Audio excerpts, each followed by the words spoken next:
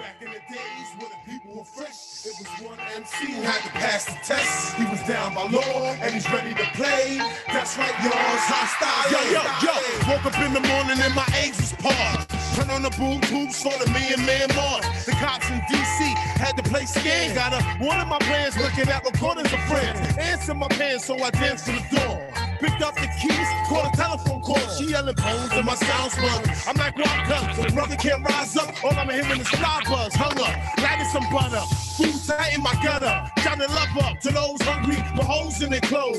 Bitch niggas throwing weak shit in the game. On the street, smoke, blowing leaf, full of heat. H-O-S-T-Y-L-E. Drug pushes and face mushes. Those little types that fuck with me. Throw your head in the sky.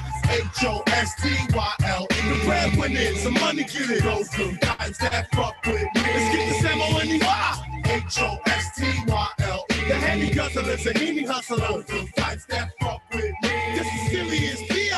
H-O-S-T-Y-L-E. The dumb chicks who love it. Those little types that fuck with me. Let's get this money till we die. Climax of vocal, like the local weed spot. Dimebacks I go through. I'm at the pinnacle of smoke signals. Trees in a tight squeeze. Night breeze before I blow. Hell might freeze. Somebody give me a light, please. Matter of fact, I got matches. I strike these. Son, where you coming from? Burning 41. Here your shorty cup. Yo, she calling me for what? She ignoring me unless she horny. And I got some choices on me. She stopped, start smiling. Hands on her hips, posing for me. I limped over with laughter. Told me to meet me 3:15 and smacked her on the ass cheek. Ghetto thug classy. If you ask me, you ask me. H-O-S-T-Y-L-E.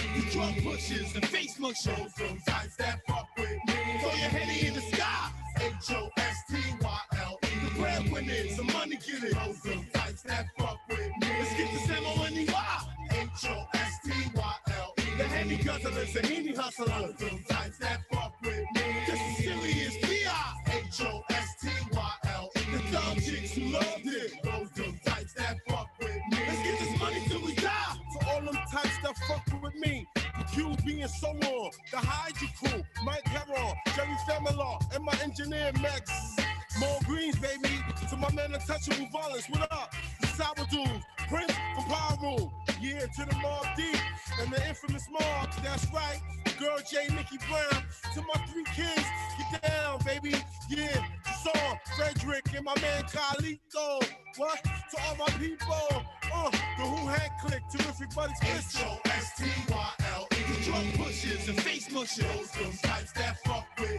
Throw your head in the sky. H-O-S-T-Y-L-E. The breadwinners, some money getters. Those little types that fuck with me. Let's get the Samo in the H-O-S-T-Y-L-E. The handy guzzlers and heeny hustlers. Those little types that fuck with me. This is serious B.I. H-O-S-T-Y-L-E. The dumb chicks who loved it. Those little types that fuck with me. Let's get this money till we die. All right, man. Let's get started. Let me give a shout out to people in the chat. Faber, good evening to you. Kareem Austin, hello. Hard Fork Rich, what it do, man. That Screwball, man. Screwball. Rest in peace to KO, man. Screwball is definitely dope in the mid 2000s, early 2000s. All right, let me share my screen. Also, I didn't do the introduction. Welcome back to Black Brain Trust. This is episode 491. Space and Technology. Please hit the like button as you come in. Share the video if possible. Hit that notification bell so you get all the updates from the Black Brain Trust and those posted on the community tab. Doc and description beneath the video for you to follow along with. If you want to engage in discussion, get on the panel. There'll be a link in the chat for you to click on. When you click on the link, make sure you raise your hand so that one of us can acknowledge you and advance you to the panel.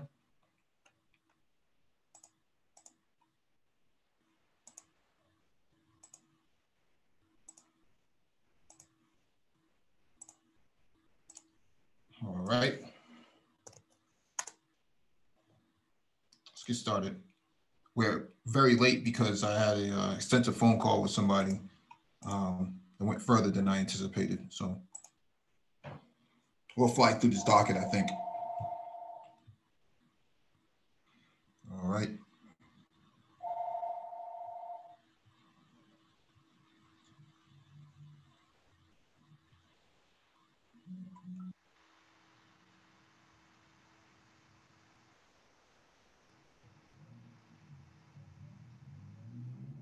All right.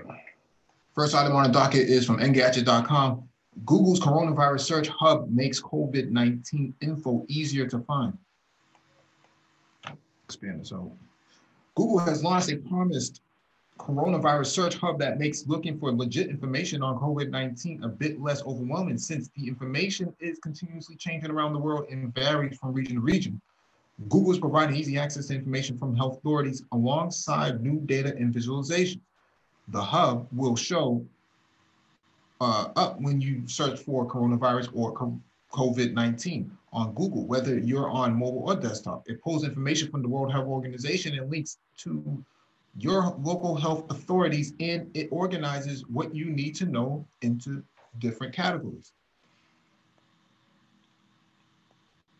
In it, you'll see overview of the disease alongside categories that focus on symptoms, treatments, and preventative measures. It includes a carousel of Twitter accounts from your local civic organizations and health authorities, as well as a section that highlights some of the most common questions about the disease. There's also a statistics category that shows the number of confined cases, deaths, and recoveries per country.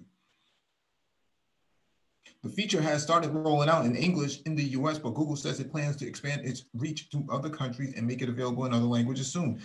In addition to the new hub, Google has also launched a new COVID-19 portal in the US. It features all the information from the search hub through, though you can also use it to find state-based information, safety and prevention tips, as well as search trends related to the pandemic.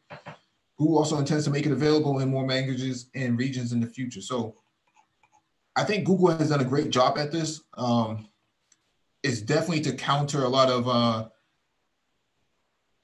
the fake news, and they treated it just like the portal. They treated it just like WebMD, and so it's definitely a dope idea and probably necessary for them.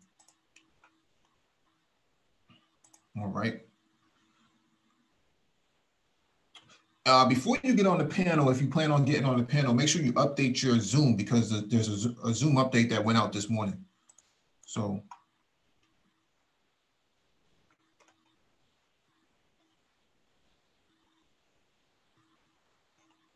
all right.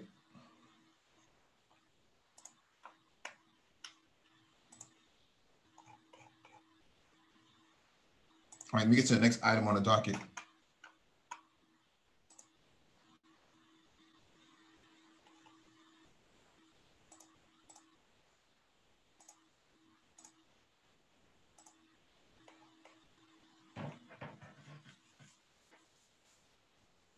All right, next item on the docket is from Engadget.com. WhatsApp and WHO create a chatbot to share reliable coronavirus info. Interesting.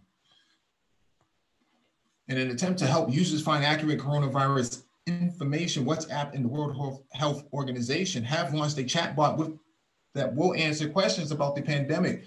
When users text "Hi" to the new WHO health alert, the service will respond with a series of prompts, the latest data, and a few emojis. In addition to fighting misinformation on the platform, this could also help government decision makers find the latest numbers and situations reports, WhatsApp says. It's actually a pretty dope idea. Yesterday, WhatsApp unveiled a coronavirus fact-checking hub in partnership with the WHO, UNICEF, and United Nations Development Program. That's intended to share the latest news and advice related to COVID-19. The chatbot will go one step further and let users ask questions directly. WhatsApp also donated $1 million to support fact-checking organizations. According to The Guardian, the UK's NHS may also be developing a WhatsApp chatbot to share reliable coronavirus information. NHS already helps people in the UK find reliable health info via Google, and it has partnered with Amazon on Alexa-based chatbot, so it could be well positioned to add a WhatsApp bot. While WhatsApp started as a messaging service, it has grown into a social network, and it's now used by over 2 billion people worldwide. It also poses a unique challenge in the fight against misinformation. Unlike other social networks and search engines, it its messages are encrypted and untraced. As the Guardian points out, that makes it especially difficult for WhatsApp to crack down on false claims. Last year, WhatsApp reduced its message forwarding limit to just 5 people or groups in an attempt to curb misinformation.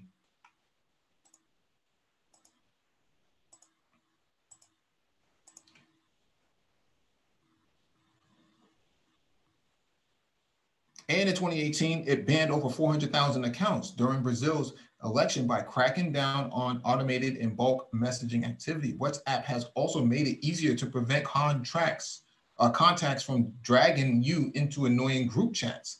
Chatbots from reliable sources like the WHO could be another way to combat misinformation. Yeah, this is actually a pretty dope use of the platform. I think that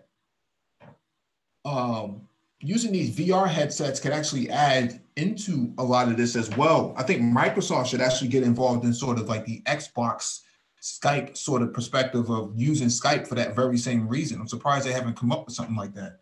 When I talk about VR headsets, I'm talking about the ability to put on your VR headset and have sort of like demonstrations of how to prevent the coronavirus from spreading, such as washing your hands, what kind of methods of lathering your hands, and other things of that nature. Don't touch your face and stuff like that. That's where guys like, you know, Hard Fork Rich come in, and he designed something like that. That's where the bread is, man. That's where the bread is. Keep It Techie, what's going on? JBM 93, what's going on? We got Going 11 on the panel. What's up, Mike? But what up, man? Good, man. All right.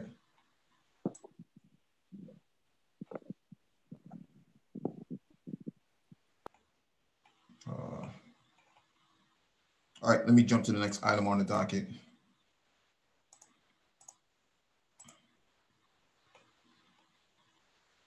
All right, this next one is from Forbes.com. How to decide if you should start or let go of your startup idea. This should be very interesting.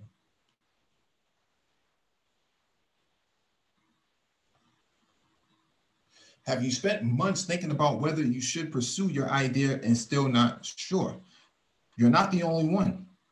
If you're eager and entrepreneurial, you know that this internal debate can be exhausting. On the one hand, it's important to think and evaluate your endeavor. After all, you will be committing the next few years of your life to your business. On the other hand, it can feel like an endless thought battle.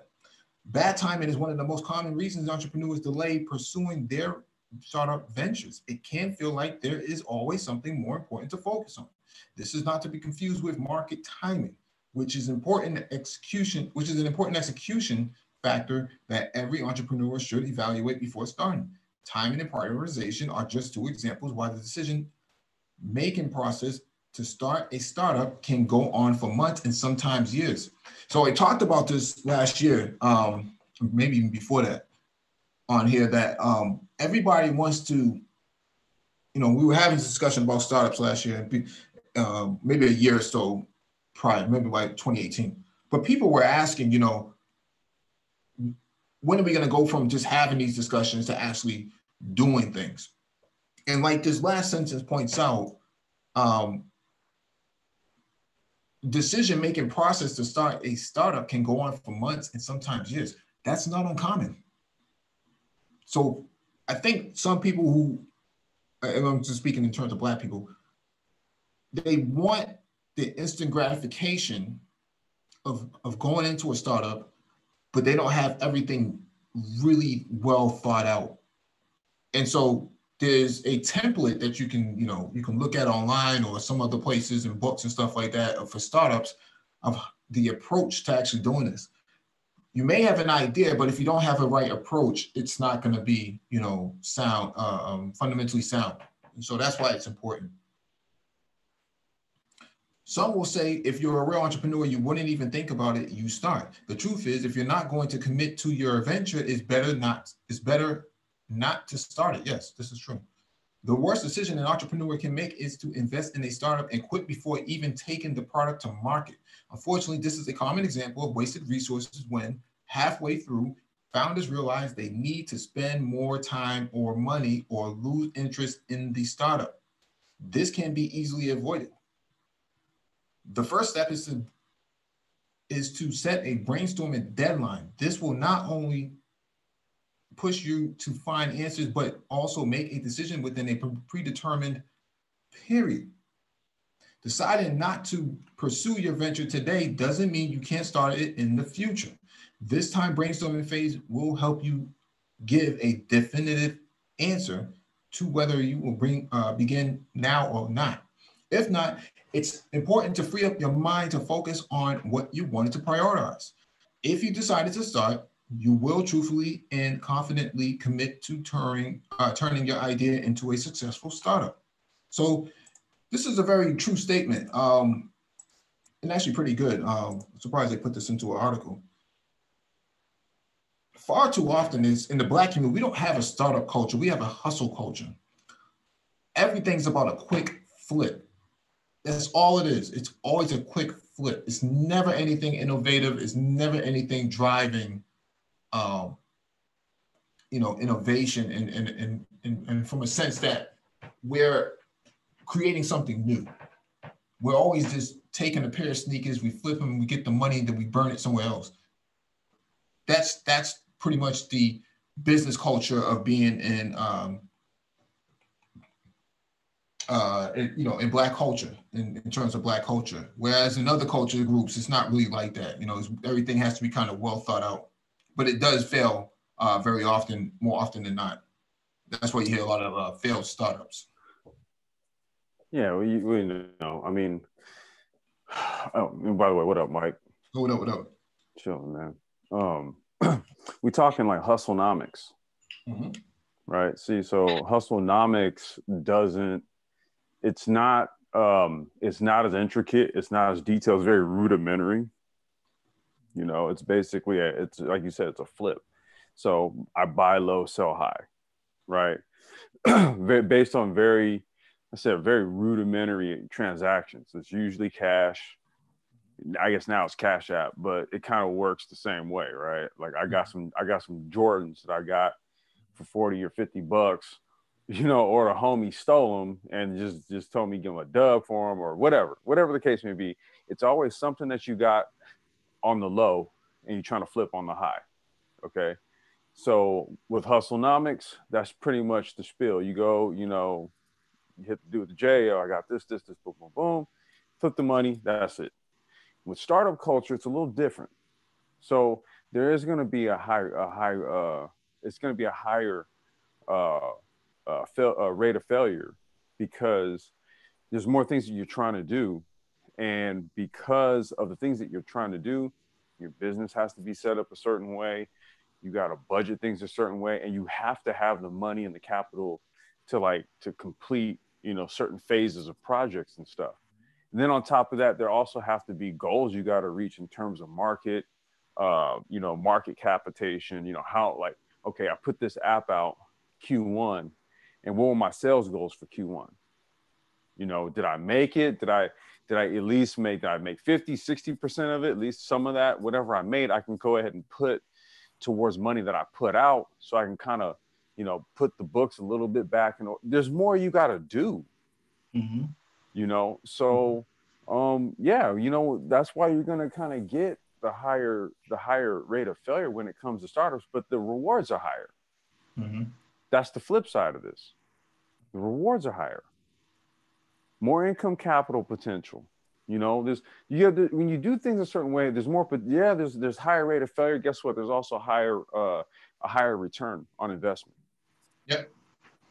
A higher return on your sweat equity. You just get higher returns. Yep. Yeah, let me finish the rest of this article real quick. The first step is to set a brainstorming deadline. This will not only push you to find answers, but also make you make a decision within a predetermined time period. Deciding not to pursue your venture today doesn't mean you can't start it in the future. This time brainstorming phase will help you give a definitive answer to whether you will begin now or not. If not, it's important to free up your mind to focus on what you wanted to prioritize. If you decided to start, you will truthfully and confidently commit to turning your idea into a successful startup. Having a set of brainstorming deadline, the second step is to run your idea by these two evaluation stages. Internal evaluation. This is the time to be honest with yourself. You know that building a successful startup is not a comfortable journey. It is risky but very rewarding. This is the time to put all your cards on the table, and you only have to answer 3 questions. Do I really want this? This is not a question about whether or not you want to be an entrepreneur. It's a question about your belief in your idea, its potential and importance for you in your life. This question will also help you understand your priorities. Why do I want it? There's no shame in building a startup for its financial reward. If you are self-funded and making money is your goal, what you need to think about and ask is if your idea will allow you to build a profitable and sustainable business quickly. If you want to raise funds, the question is, are you willing to fully commit to your venture and let go of any other jobs and responsibilities? Can I do it? There's no doubt you're going to need help, but the question is, can you hustle and find a way to overcome challenges, keeping in mind that it won't be a 3 or 6 month project, but a long-term commitment? Yeah, very good baseline for going at this. I think a lot of people, at least from a Black culture perspective, don't really think about this. You know, this is not about going to the auction and flipping cars and stuff like that. This isn't about, barbershops and beauty supply stores. This is about taking it to the next level, about how is this going to scale? You know, we talked about SoftBank has a 500-year game plan, okay? Half a millennia. That's how they're thinking.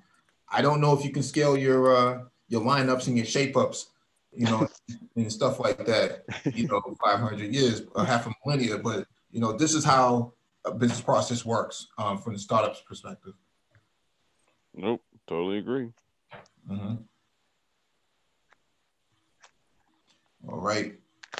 If you sort of want to launch a startup, don't have a compelling reason why you should start, and not sure if you want to live its ups and downs, there is no point from moving to the next evaluation stage. Those questions would have helped you set your priorities so you can focus on what you believe is more important. And if you really want it, have a strong reason and willing to go above and beyond to make your startup successful. There's one more evaluation stage I highly recommend you go through: external evaluation. External evaluation focuses on the initial validity of your startup idea. This stage answers, is my idea as promising as I thought? Do people need my solution? And is it really worth the commitment? There's only one way you could answer these questions: talking to the future buyers. Building a startup is a process. One of the few key stages is this process is idea evaluation, idea validation. As an entrepreneur, you're always testing, iterating, and validating hypotheses. Let the hard work of testing your idea start after you've decided you will pursue your venture. For now, it's just a matter of speaking with a few potential customers, possibly users of competing products, to learn about their needs and expectations from a new solution if there is a problem with solving. For another layer of external evaluation, share your idea and plans with mentors and experts in the space. A quick chat will provide you with invaluable insights and an opportunity to run your decision to start a startup by people who can help you predict the future so you can make an educated decision. Microsoft, Twitter, Instagram, PayPal, and every multi-billion-dollar company started with just an idea, and so will the next success story. If you were given unlimited shots at becoming the next success story, will you take any chance? How many shots are you willing to take before giving up? Even if success rates are low, remember you have unlimited shots. Yeah, I agree with this. Do you know how many business? I don't even know how many businesses I've had, dude. How many times we come up with? How many businesses have we thrown away? Just we've thrown it out there. I think we've done it every single week. And I think what happens here is, at first we were a bit apprehensive about really sharing some of this information. We'll say we'll keep that for offline chat. But eventually we just started throwing it out there. All forms of businesses. We were talking about putting sneakers on the blockchain long before Nike came up with crypto kicks. Way before that. I wonder if they were listening in. Could just be a coincidence that great minds think alike. We were just thinking about it. We're like, yo, wouldn't it be dope if such a few months later, maybe a year or so later, they came out with crypto kicks? We were already talking about that. We were already talking about, putting weed on the blockchain. Yeah, we was just talking about various sort of putting cars on the blockchain. Yeah, tokenization and stuff like that. Fractionalization. Yeah, fractional ownership and shared platforms and stuff like that. And we only talked about it from a Black community perspective. We didn't think about it from, an inclusive perspective with everybody else. We were just thinking, what if Black people did it this way? We were the only ones really having the conversation about reparations in the form of cryptocurrencies. Well, Mike, I gotta say though, my view of it was what we're doing here is what we're creating goes out into the mainstream markets, right, and gets customers and usership and gets a user base that basically is comprised of everyone. I firmly believe that these startup clusters and things that we talk about should extend out into the greater mainstream commercial venue. Mm-hmm. So I've always had that thought in mind where, these are, whether they're tech products, rather, applications or, or whatever the case may be, or hardware products or, physical products, 3D printed, manufactured products, whatever the case may be.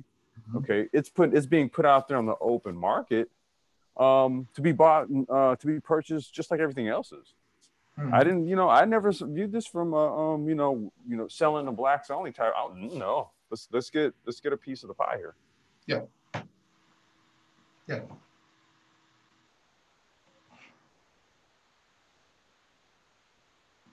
All right. This one from Forbes.com. How digital apprenticeships can help employees thrive in the age of AI. Should be interesting. Bashing Silicon Valley has become one of the few things both political parties agree on this election cycle, and they have good reason. The artificial intelligence automation technology developed by the Valley's best and brightest minds is projected to displace the jobs of between 1/4 and 1/3 of American workers by 2030. The Brookings Institute estimates that 36 million Americans could have 70% of their work tasks replaced by automation.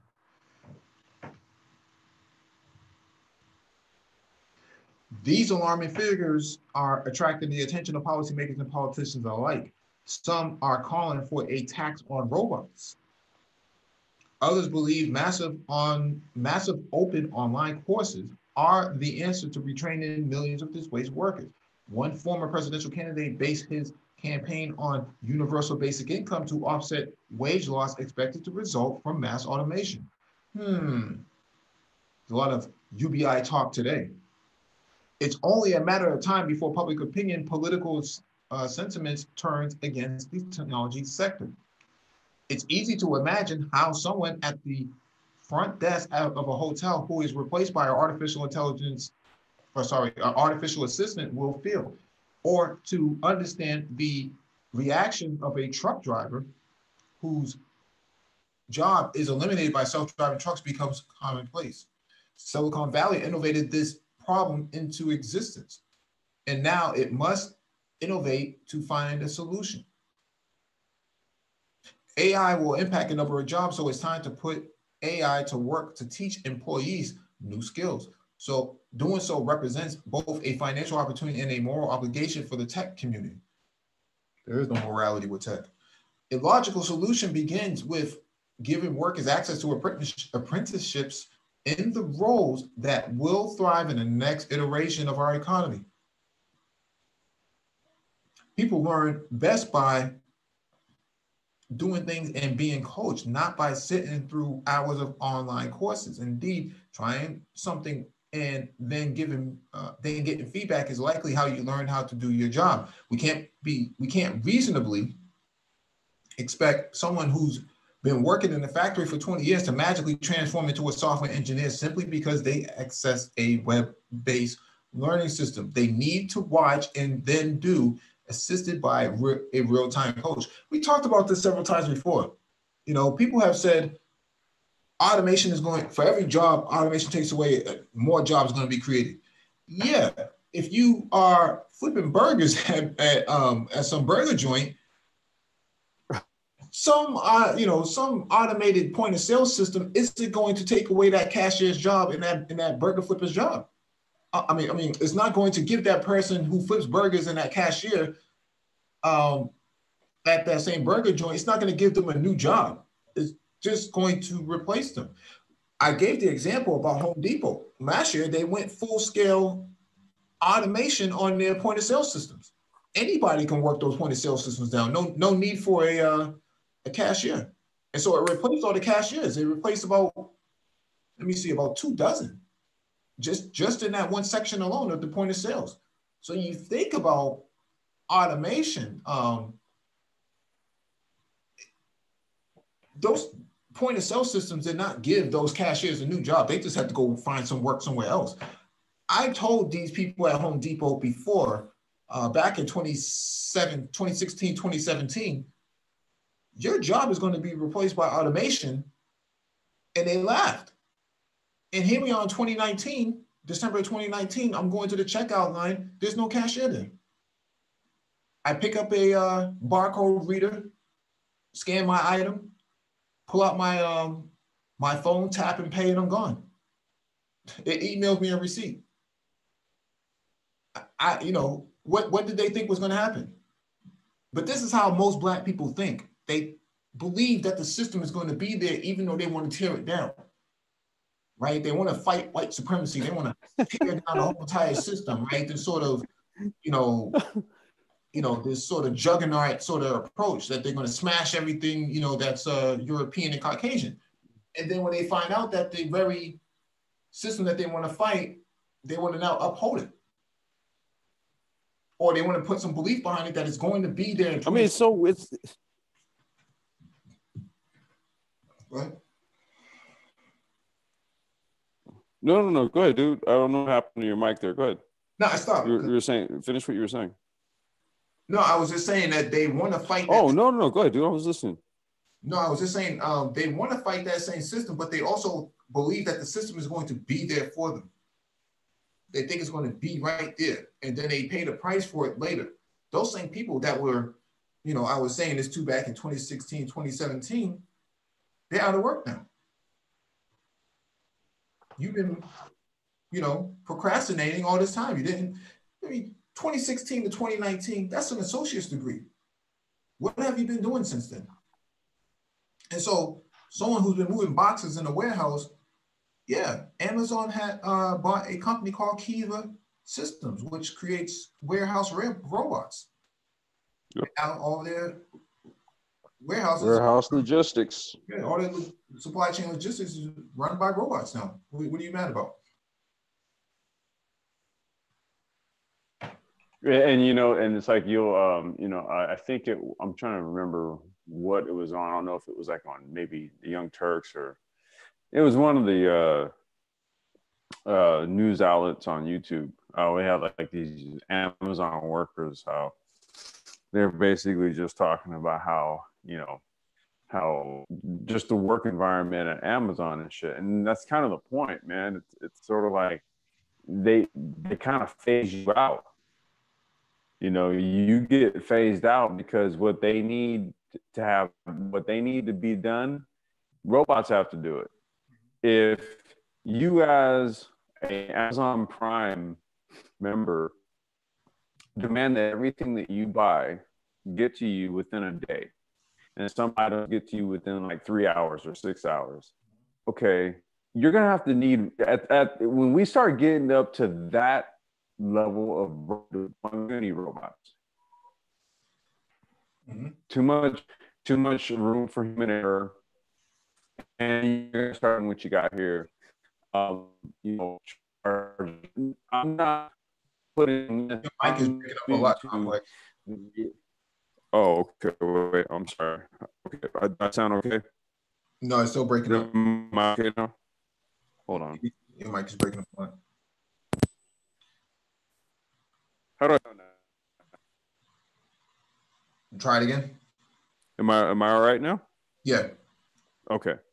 No, so I'll make it short.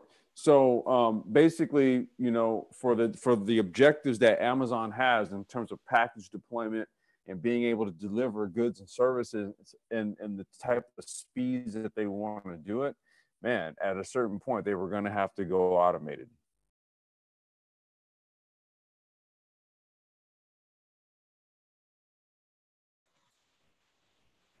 Yeah, absolutely. However, geographic dispersion makes apprenticeships challenging. Those teaching the skills that will remain valuable in a post-automation world often live far from those who most need new jobs. And neither is likely to move. Indeed, geographic mobility in the US is at historic lows. In 1990, 6.1 Americans moved between the counties or states. In 2017, 3.6% did so. Communication technologies can help bridge geographic distance, but they are not enough to help disperse workers learn new skills. For that, we need to build digital apprenticeships. This starts by connecting a novice worker into a distributed network of people performing the same role. AI is then used to learn which approaches to the task work best in a given context and provide real-time guidance to the novice worker as they get started. As these novice workers grow and develop, their own best practices will automatically contribute to the network, improving their recommendations for everyone else working in it. For example, consider someone who is training to be a customer support representative, a position that anyone can hold regardless of their geographic location, but which requires skills and knowledge learned from others. AI learns how all support reps in a network respond to a specific customer's question. Considering all the relevant contexts. It then measures how well each response performs in terms of customer satisfaction, time to resolve the issue, and the like. Lastly, it identifies the best performing responses or brilliant outliers and makes recommendations based on those responses to workers learning how to deal with similar situations.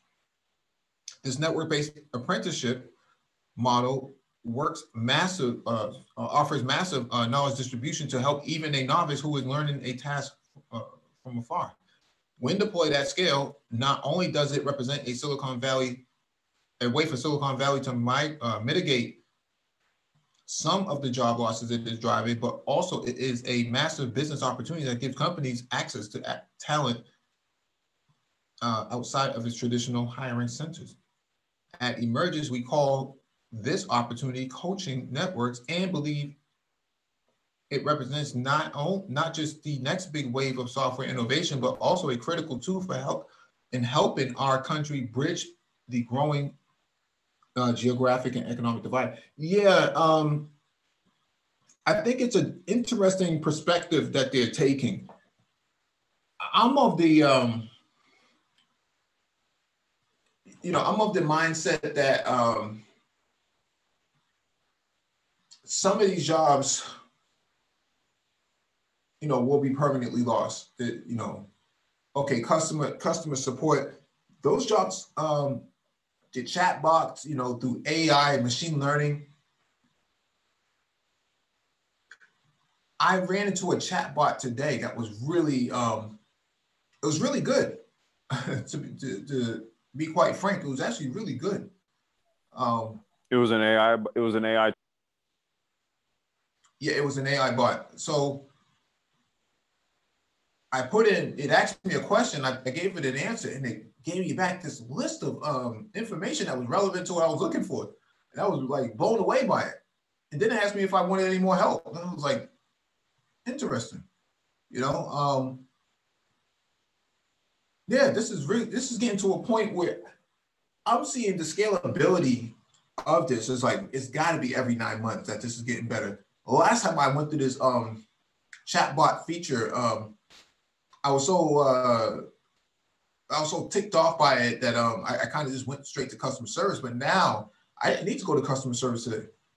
It actually it actually contacted customer service for me, because it was I got to a point where it needed to contact customer service to get a confirmation on something.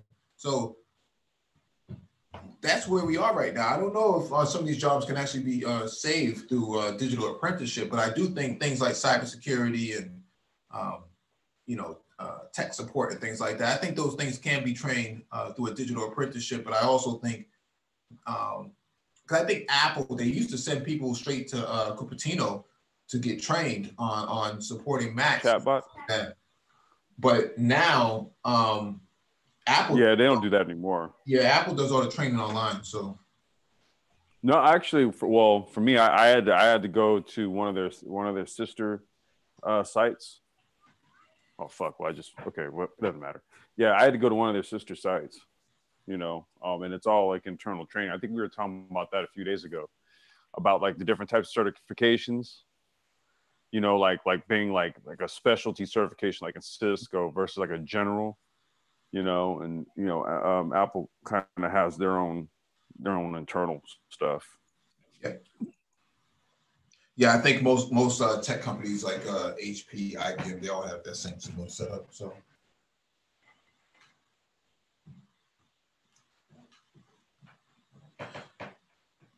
All right, this one is from librarysciencedegree.usc.edu. This was sent in from one of the African cohorts that I met over there on the continent.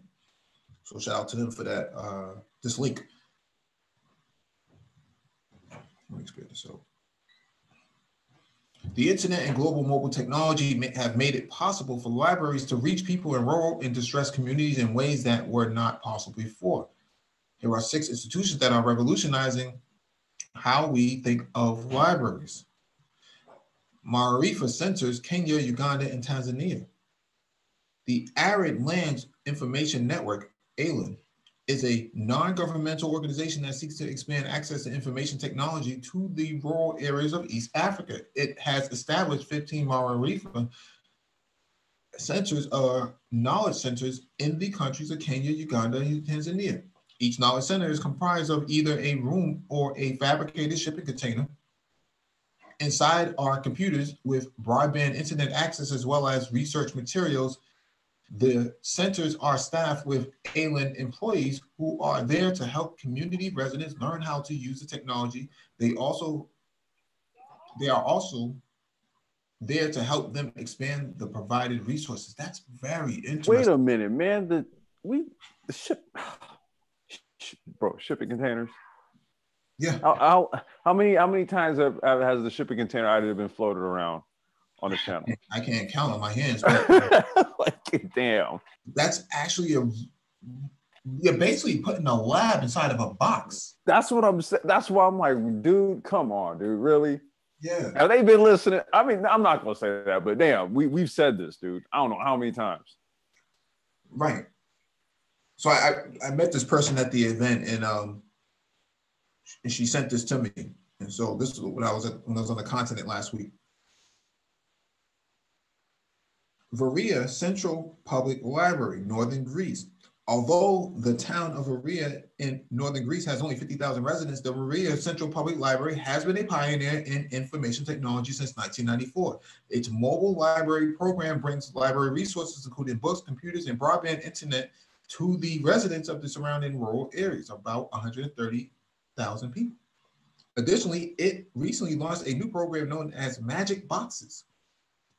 The magic boxes are in an area of the library designed for children. The area has computers with internet access and a variety of digital media. The goal of the Magic Boxes program is to teach children the digital skills that they will need to succeed in the new economy.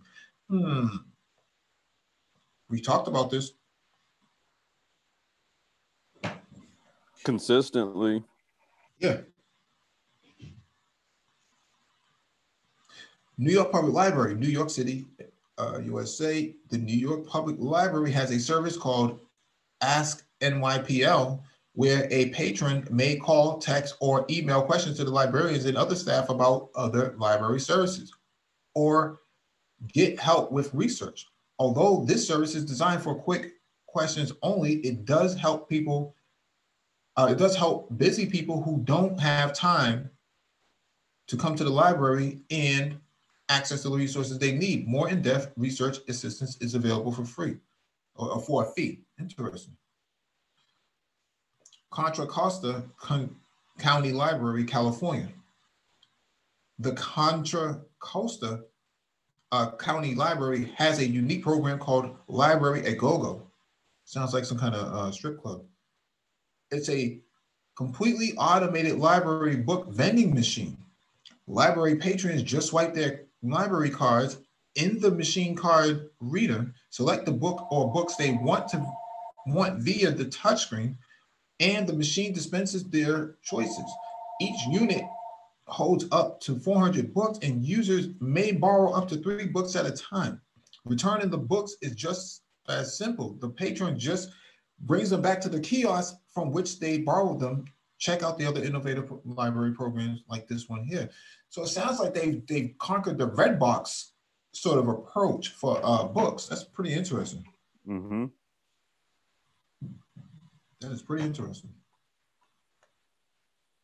All right, Free Library at Philadelphia. The Free Library of Philadelphia sponsors Library Hotspots, a program that is similar to knowledge centers in East Africa. Each hotspot includes several computers with broadband internet access, a printer, and research materials from the library. Staff members are on site to help community members. There are classes available too. The hotspots exist throughout the Philadelphia area and are held in various buildings from community centers to local churches. Interesting. Public libraries all over the USA and Canada.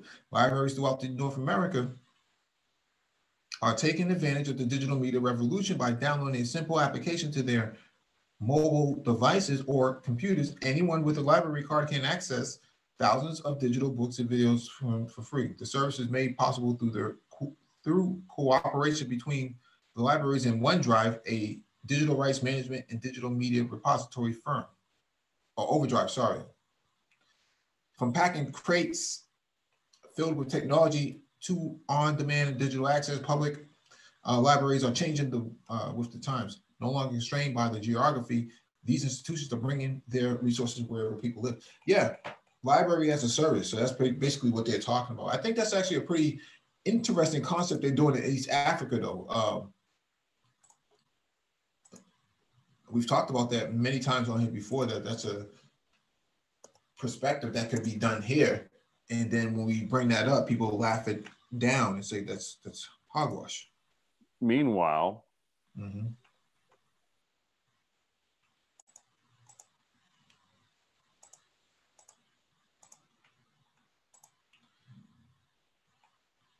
All right, next item on the docket is from Stanford.edu. Why being a programmer will make you a better doctor.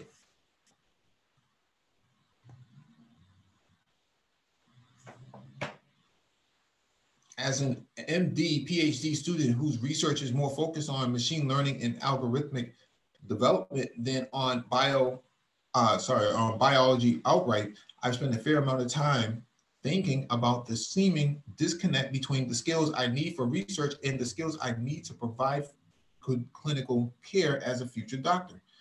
My research focuses on building predictive models of treatment response and relapse in pediatric cancer. So I spend most of my time writing R and Python code that wrangles, visualizes, and data collected from patients. Yet, despite spending most of my time programming, I know for a fact that coding is not in the top 20 skills needed to care for patients in a clinical environment. Still, a few years of experience in both contexts has shown me that some lessons I've learned from being a programmer generalized wonderfully into my life as a medical student and bode well for my future, balancing these two worlds. Here are a few of my insights. Break problems into sub-problems. With any data science or programming project, it's critical to break your overall objective into a series of smaller, more manageable objectives that you can handle one at a time. For example, if you're implementing an algorithm that has 3 distinct steps, an optimal strategy often involves writing code that implements each step separately, then writing a function that combines them. By doing so, you can keep your code organized, efficient, and easy to understand. I found myself applying the same principle in medicine. For instance, when taking a medical history, it helps to approach the conversation in several discrete steps: the history of present illness, past medical history, social history, each of which corresponds to a small part of the patient's background and needs. That way, I'm able to reliably obtain all information I need without leaving out anything important. Memorization. In computer science, memorization is a coding technique that can be used to speed up an algorithm by reusing the answers to problems that have been solved before. In other words, a memorized algorithm will only take the time to solve a problem from scratch once. And every time the same problem is encountered in the future, it will simply look up the old solution like a memo instead of resolving the problem from the beginning a second time. This means that the algorithm will solve problems slowly the first time, but will be much more efficient at solving the problems in the future. In many ways, I feel like being a medical student is a masterclass in memorization. A lot of things you learn are overwhelming at first, and you have to master the small steps to move on to the bigger picture. For example, during my first quarter of medical school, I struggled to hear any heart sounds through my stethoscope at all. And I had to practice with my classmates multiple times before it finally clicked. They showed me what stethoscope placement worked for them, and if it worked for me too, I made it a part of my process. A year later, in a full cardiac exam, including listening for murmurs, rubs, and gallops in a patient's heartbeat, became reflexive to the point that I barely had to think about it. Despite slow at first, I eventually mastered each step by developing a fully memorized approach that combined what had worked for me in the past.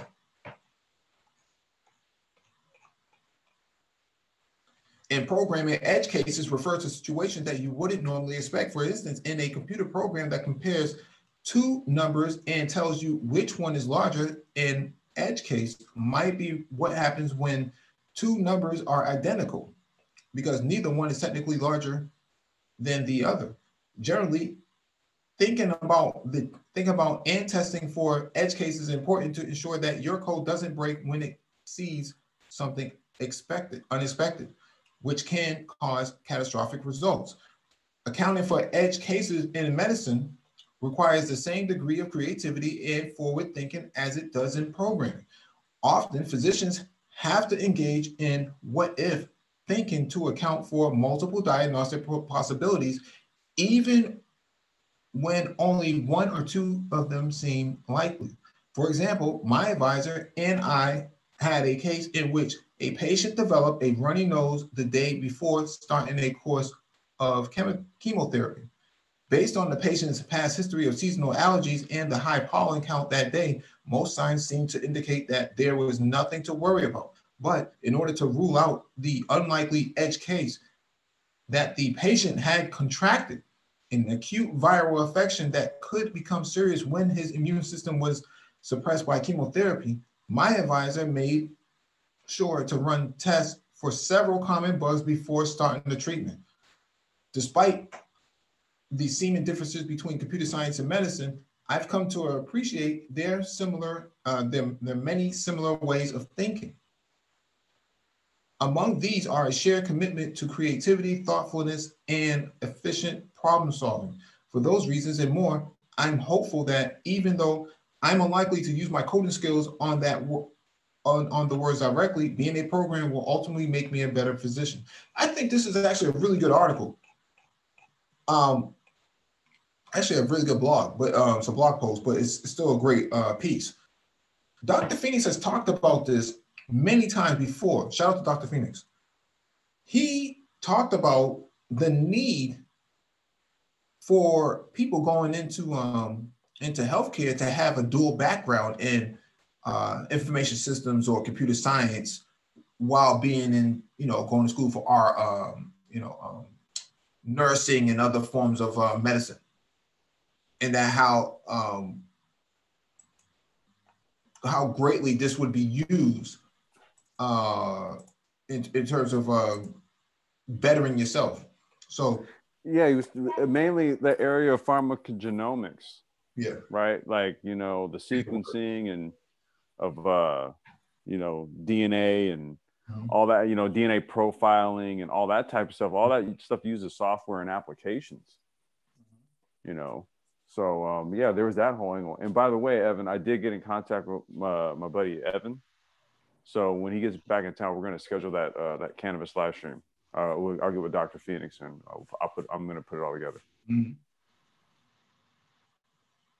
Yeah. I think that piece is really, really good. I can't really say much more to it other than what's already been said. You can't just come with you can't be a one-trick pony out here anymore. Even in cybersecurity, you can't be a one-trick pony. I mean, you could never be that before, but you really can't be a one-trick pony in IT. You got to be able to do more than one thing at a time, or have a better coming from two different backgrounds. Most people in cybersecurity have an extensive business and IT background, and so their ability to sequence into cybersecurity really comes from having a very challenging background somewhere else. For example, Gabe A has a background in electrical engineering and worked in a nuclear facility. So for him, that would, cybersecurity was just a natural progression. So they come from this sort of, background that is always similar in sort of the nature, but not the same exact industry.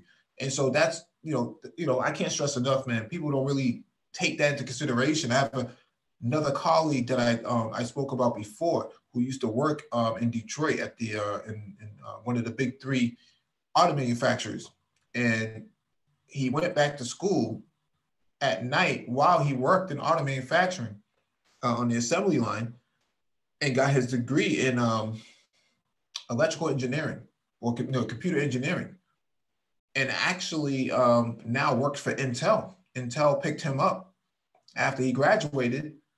He's now a lithography technician. He makes high six figures now. He was making whatever he was making on the assembly line, but imagine going from $30 an hour to damn near $150,000 to $200,000 in salary. But because of his background in manufacturing and understanding the process and OSHA standards and OSHA compliance and things of that nature, he was almost a natural fit for building processors inside these fabrication places that Intel has in Arizona. And so he had that dual background. It doesn't sound like much, but it actually helped him transition into it. And that's why they picked him up, because he came from that background. All right.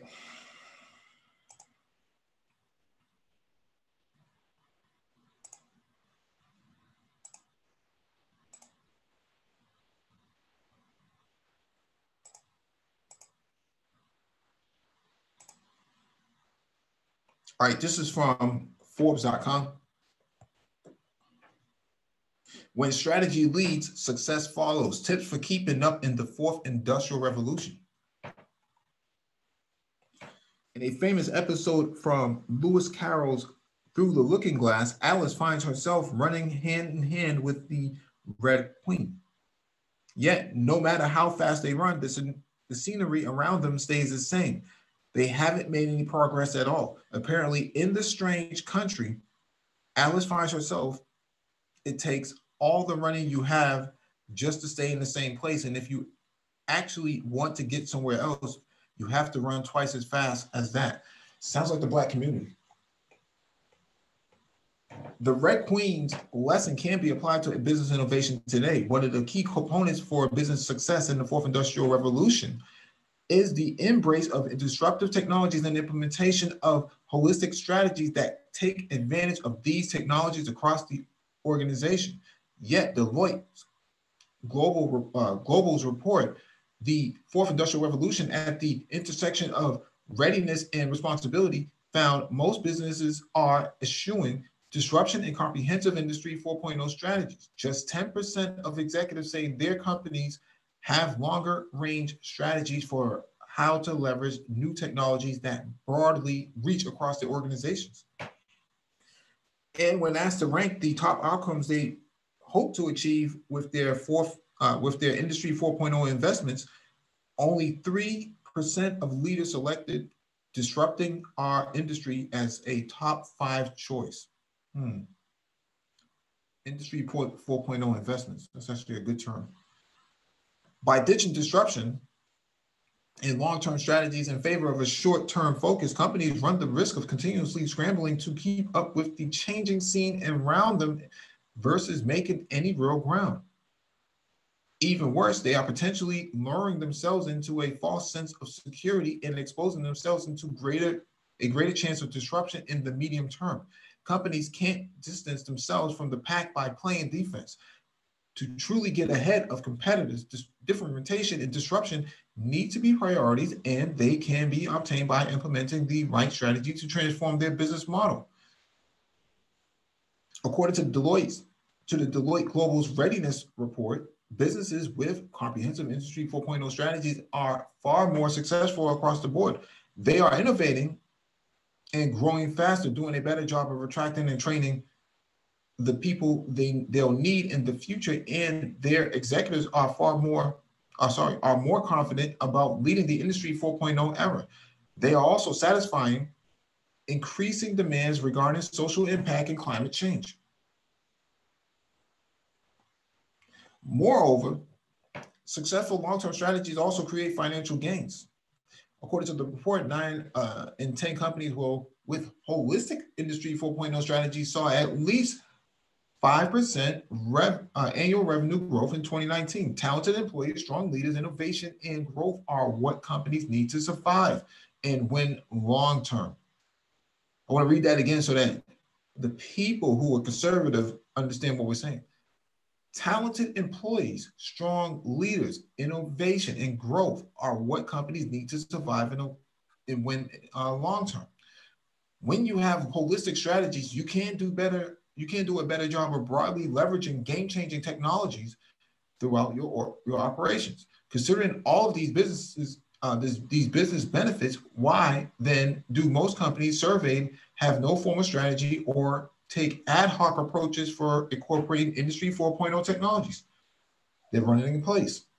Short-term thinking continues to the disadvantage of many organizations, as nearly a third of executives said integrating 4.0 technologies into their operations was not that important.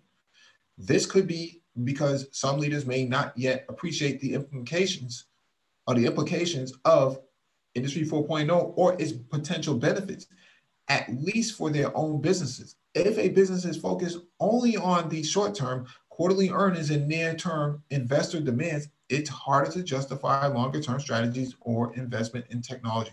Yeah, this is very true. This is very true. Many companies like Palm and who created the Palm Pilot, they did not see the writing on the wall. They just couldn't get it right.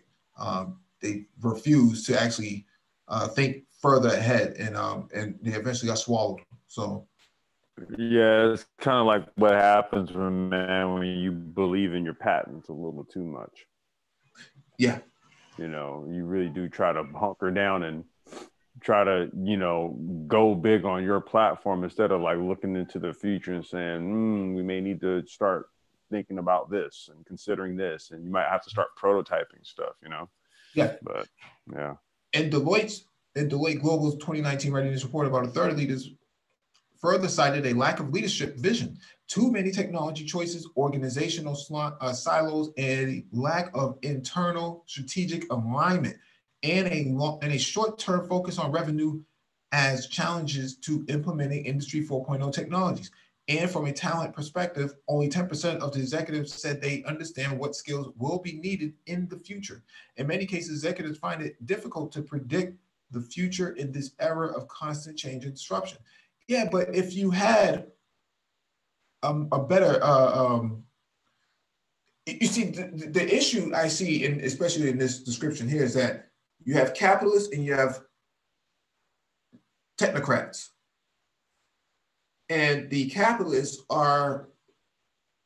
the capitalists lack the vision that the technocrats have. And see, the capitalist wants to put revenue first. The technocrat wants to put the technology first. Okay, the constant innovation of technology first, or innovation first, and worry about the revenue later. And so you look at Facebook went multiple quarters without turning revenue before they actually turned revenue for the first time. They actually went seven plus years without turning revenue. So should they have scrapped it, or should they have stayed the course? They stayed the course and now turning revenue. Well, I was going to say, not only that, but you got to a point where the threat of also having your own bank, like, do you realize just how powerful and valuable like Facebook actually is? It's just like you said, well, what would have happened if they didn't stay the course? Well, that, like, think about when you do stay the course, how big your business comes. You really don't know, man. Like, there's a term that's actually being thrown out here now because of this whole virus thing, right? It's called exponentiality. Okay. It's kind of like when you start something and then you scale it up by 10, right? And then you scale it up by 10 again. Now, think about what you just did there. You scaled up by 10 first, but then you scaled that 10 up by 10. And that's how we really have to kind of look at like growth in terms of a company, especially like startups, man. They can grow so fast. So there's a logic and a reason behind why a company that isn't turning a profit is extremely valuable. Is because you're gonna reach a point where that company will then become entirely too valuable, if it makes sense.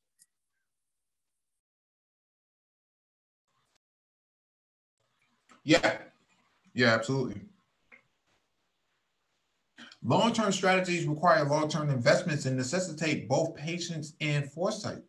For example, many companies show a lack of patience with artificial intelligence, but AI requires the right base technologies, well-structured data, and an understanding of how to interpret that data, and knowledge of how business models should adapt to the information and insights gained.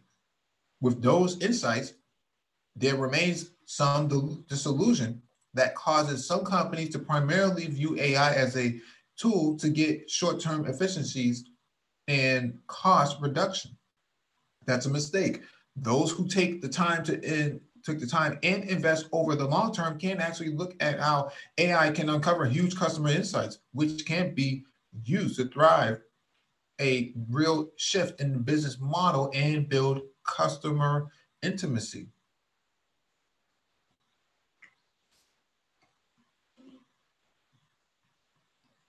To help businesses respond to fears about new technologies and disruption to get better at achieving long-term goals, Deloitte created a 6x6 methodology, which helps executives marry the 6-year vision of where they want to be within a 6-month vision of near-term necessities.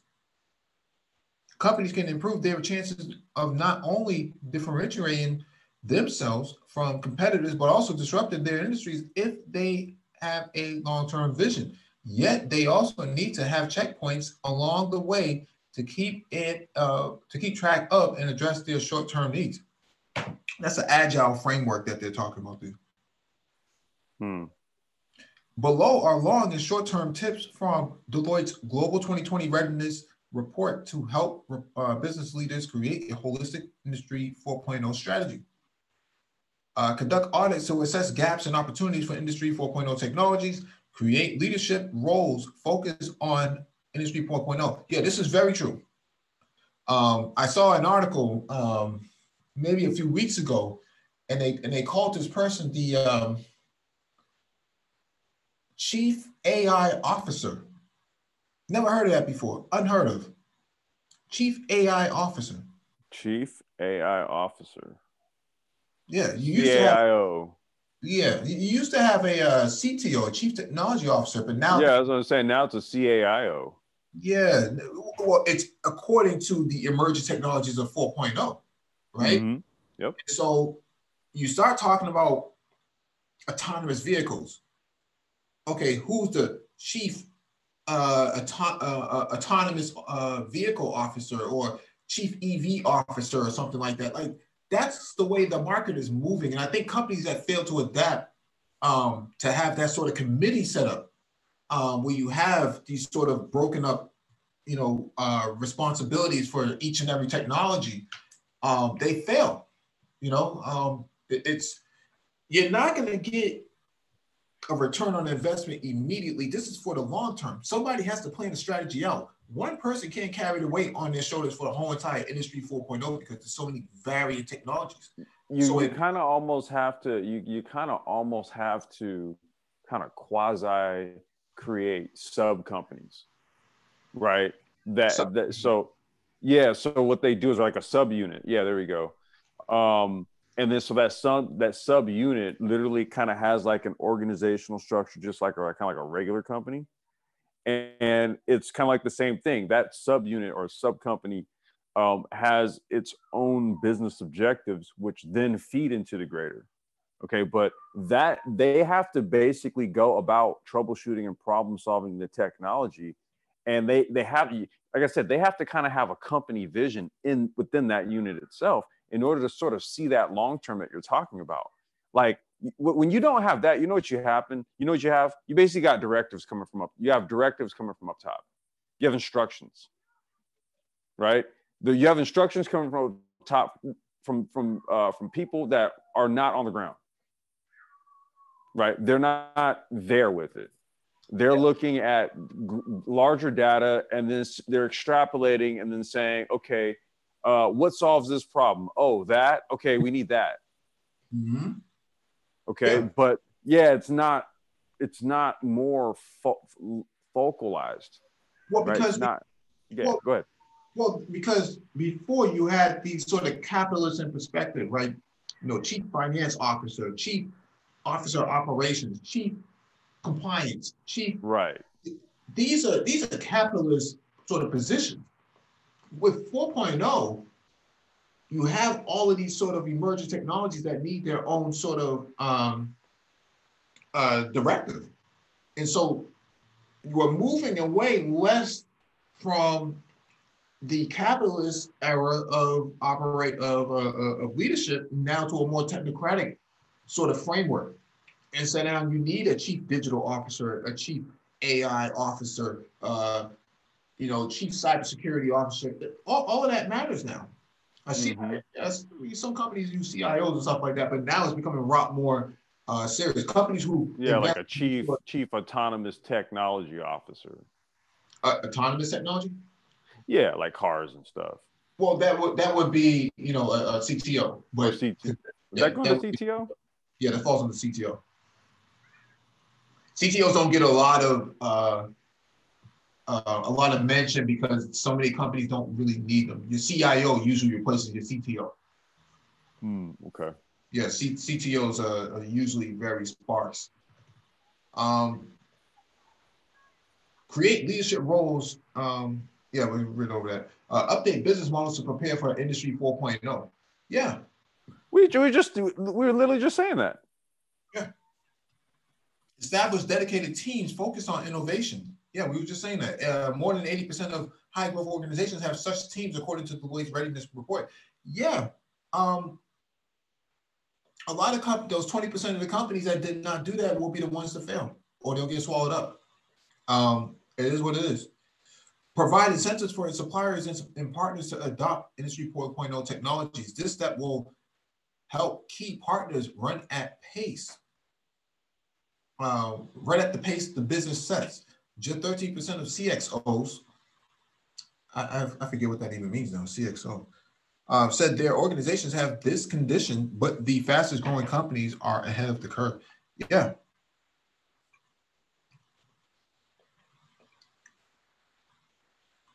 CXO. I think that just means chief anything officer. Chief fill in the blank officer. Yeah.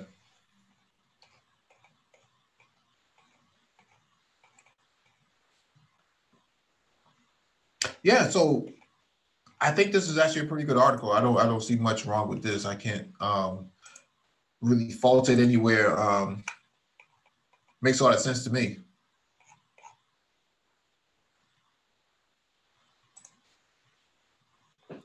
Investments. Interesting. Yeah, that would be like the startage and stuff. Mm-hmm. You know, equity crowdsourcing and stuff like that. You know, into Mm-hmm. startups, like that's fractionalized shareholdership. Mm-hmm. Yeah, that's all that for 4.0. You know, investment. That's basically fintech, all that shit. Yeah. Yeah, I wonder if, like, you know, Manosphere 3.0, you know, does it have like a you know, a chief, you know, anti-MAGO officer or something like that? Just really gotta think outside the box sometimes. Is it MOT? I guess so. I guess. Shout out to MOT. Yeah. All right, this one is from NewYorkTimes.com. Big rigs begin to trade diesel for electric motors. Tractor trailer fleets will take time to electrify, and startups and established truck makers are racing to get their models on the road.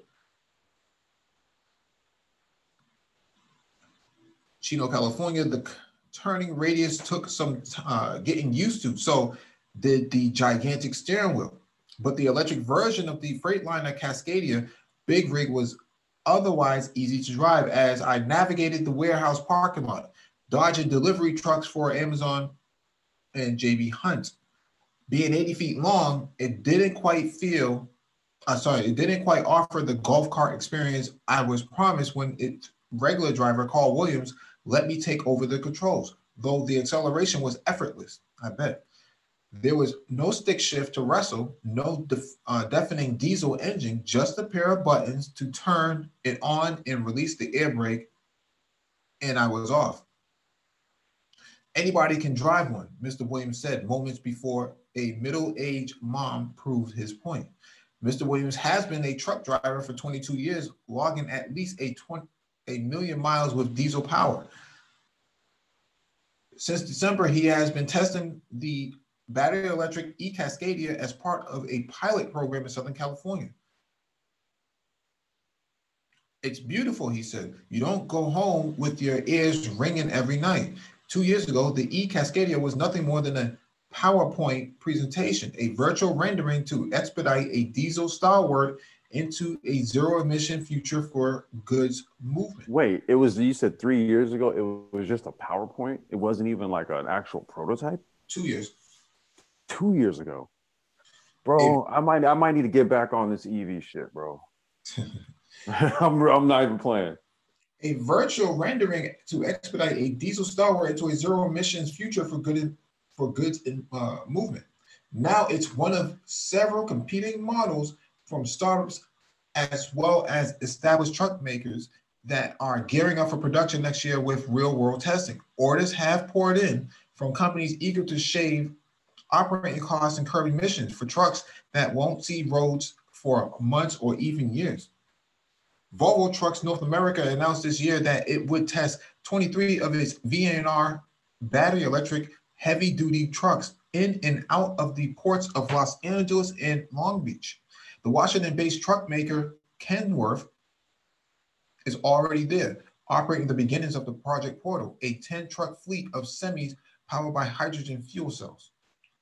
And Daimler Trucks North America is making deliveries in 20 of its pre-production e-Cascadias with two partner programs, companies, Penske Truck Leasing and NFI. We want them quicker than the manufacturers can produce them, said NFI's president. Like Ike Brown, NFI, a freight hauler based in New Jersey, has been operating 10 e-Cascadias between the port complex, the country's busiest, and its warehouse in Chino, 50 miles inland. Mr. Brown's company makes regional deliveries using a fleet of 4,500 mostly diesel trucks. That's a lot of fucking trucks. With a defined daily route of about 250 miles and trucks that return to the same place every night to recharge. Electric trucks just make sense, Mr. Brown said. Medium and heavy duty trucks are responsible for about 8% of the country's greenhouse gas emissions, according to the Environmental Protection Agency. Electrics not only reduce tailpipe emissions to zero, they cost less to operate. With fewer moving parts, they are also easier to maintain. On average, it costs about $1.38 per mile to operate a diesel truck, according to the trucking information website, truckinfo.net. $70,000 or the $180,000 annual operating cost is fuel. MOT talked about this before. He said he spends about $60K on fuel. And $15,000 goes towards maintenance. Tesla, by comparison, estimates its electric semi will cost $1.26 per mile.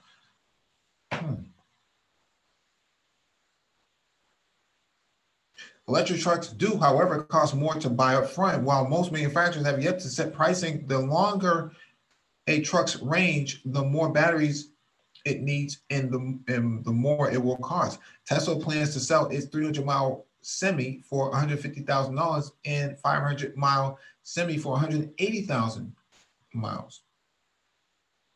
The price of a new diesel tractor and trailer is about $150,000.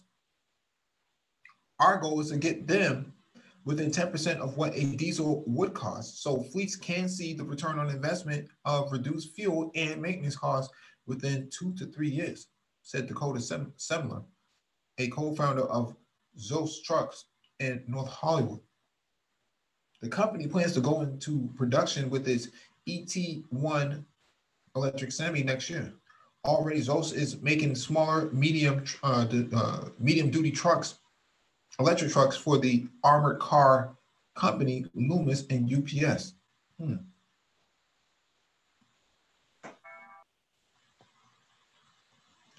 Yeah, this is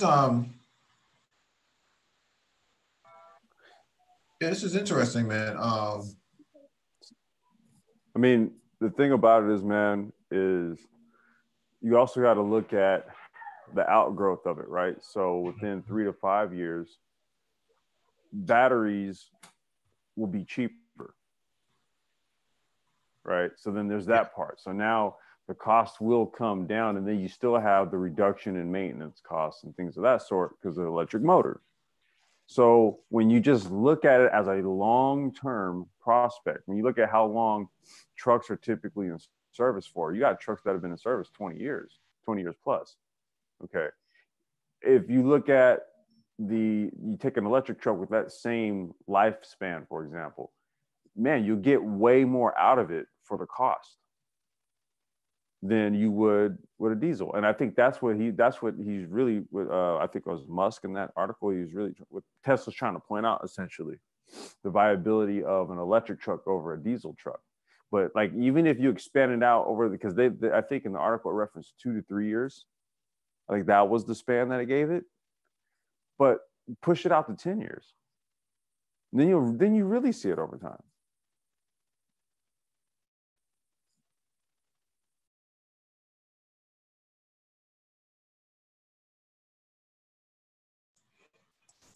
Yeah, absolutely.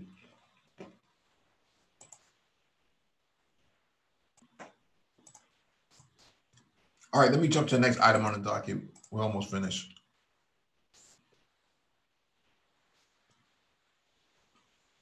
All right, this is from space.com. NASA's Voyager 2 probe is on its own in interstellar space until 2021. NASA is upgrading the big radio dish in Australia used to beam commands to Voyager 2.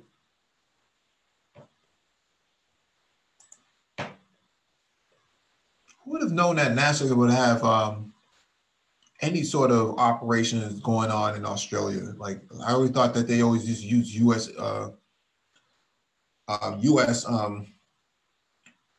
Territory, you know, for their operation. I didn't realize they would go outside of the U.S. like that. But have a problem, you know, have a problem with China putting up a telescope in Argentina, though. Interesting. Well, yeah, I was going to say, I think it has to do with, you know, whatever type of agreements or treaties we have on the table with Australia. Mm-hmm. You know, if it includes some sort of space treaty, you know. NASA's Voyager 2 probe will have to fend for itself in interstellar space for the next 11 months or so.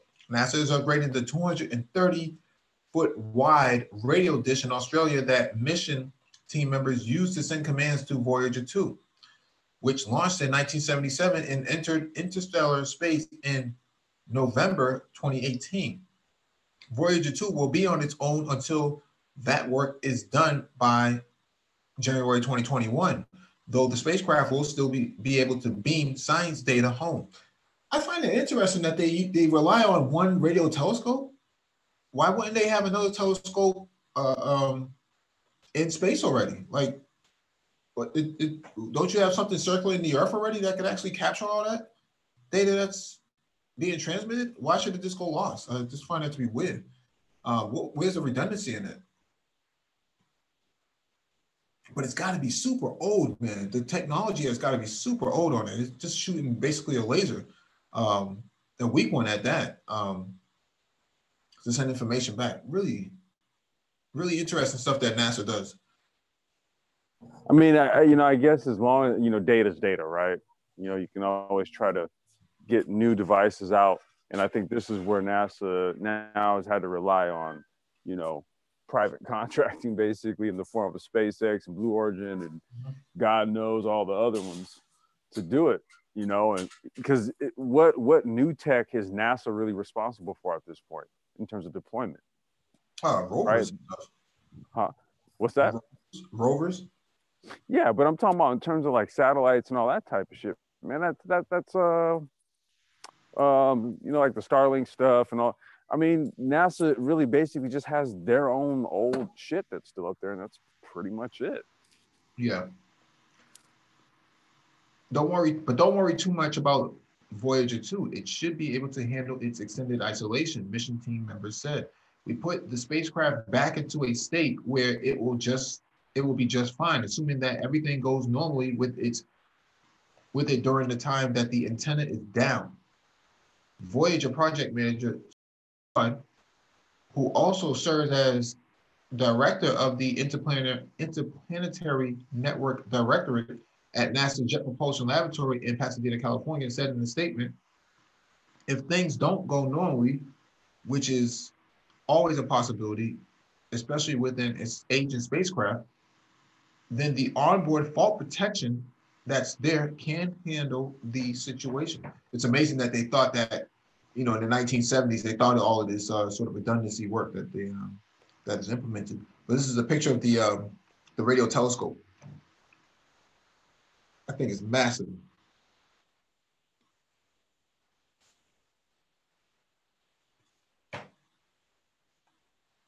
The Australian radio dish is part of the Deep Space Network, the system NASA uses to communicate with its many space probes.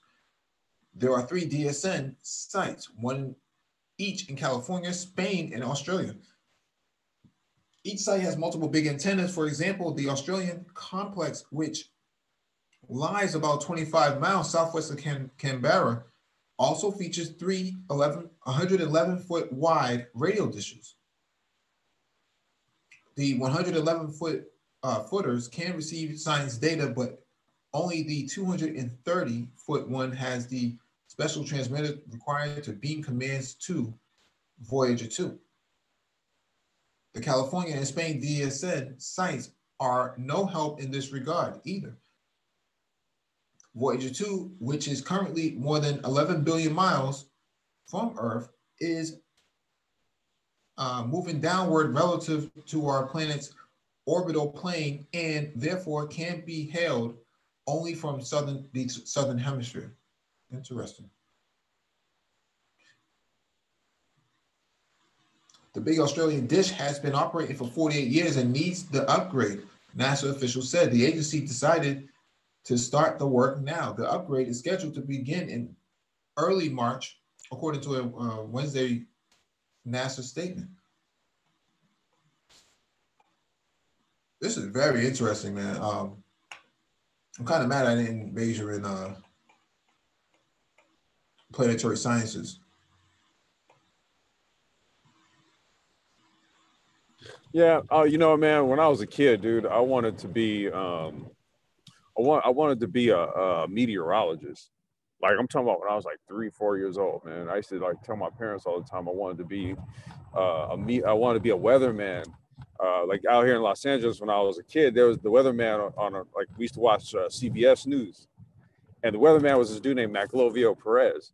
And so I don't know, I was just like kind of enamored with that dude, man. Every time he came on to, like, you know, say what the weather is going to be. And like, I don't know, I just became like a weather junkie, man. So I probably have some videos, dude, even on my channel where I talk about like being able to kind of feel like the weather coming in off the ocean and stuff. But I always want, yeah, meteorology, man. I always wanted to that was always an interest of mine.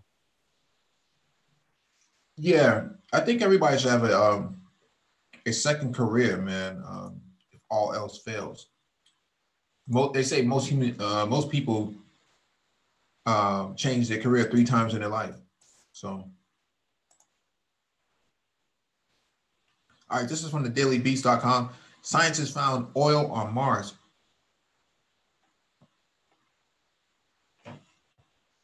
An American and German astrobiologist has found oil on Mars, and where there's oil, there's usually life. Technically speaking, Dirk Schultz and Jacob Hines didn't find oil. Rather, they found organic compounds called thiophenes that are also present in crude oil, coal, and truffles. Thiophene molecules include 4 carbon atoms and sulfur atom in a ring-like shape. There are lots of ways of thiophenes get created. Not all of them are biotic, meaning they involve life, but many of them are biotic. And if that's the case with the thiophenes Schultz and Hines found on Mars, then the discovery could be proof of, well, alien life. Okay, wait a minute, dude. Real quick. I for the life of me, bro, what is a truffle? I only know it from Drake and his hit song, Truffle Butter. I mean, no, like for real, like a legit truffle, right? Like these things, like they sell for a crap ton of money, and people dig them up out of the ground. And then when you read this article, it was like, okay, these things that they detected on Mars have the same compounds in them as, what was it? Oil, coal, and truffles. Mm-hmm. And I'm for the life of me, I've always wondered what the hell a truffle was. Mm-hmm. I still don't know. Hey, I just wanted to ask this. What up? I just wanted to ask this. What's going on? These would be oil, aromatic hydrocarbons. The only way you get oil here on this planet is from old forests and animals and so forth that died, many eons ago, and they underground, they pressure and so forth. As they broke down, they turned into this oil type of base.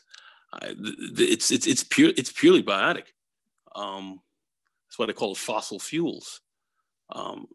What is this? What is this oil like? Is it similar to an oil here on this planet? Is it it's similar? saying it's saying that no, what it said is that they didn't find oil. They detected compounds that oil, like oil and what we find here, the same type of compounds that are in oil they detected there. So that's kind of the connection they made. Polyaromatic hydrocarbons. Aromatic hydrocarbons. Yeah, I think that's very significant. That could be construed as somewhat of a footprint, maybe, or fingerprint. Yeah, that's very significant. All right, you guys go ahead. Theophanes turned up in dried up mud that NASA's Curiosity rover dug up in Mars's Gale's crater. Curiosity landed on the red planet in 2012 and has spent the last 8 years rolling around Mars, periodically pausing to scoop up samples and analyze them and beam the raw data back to Earth.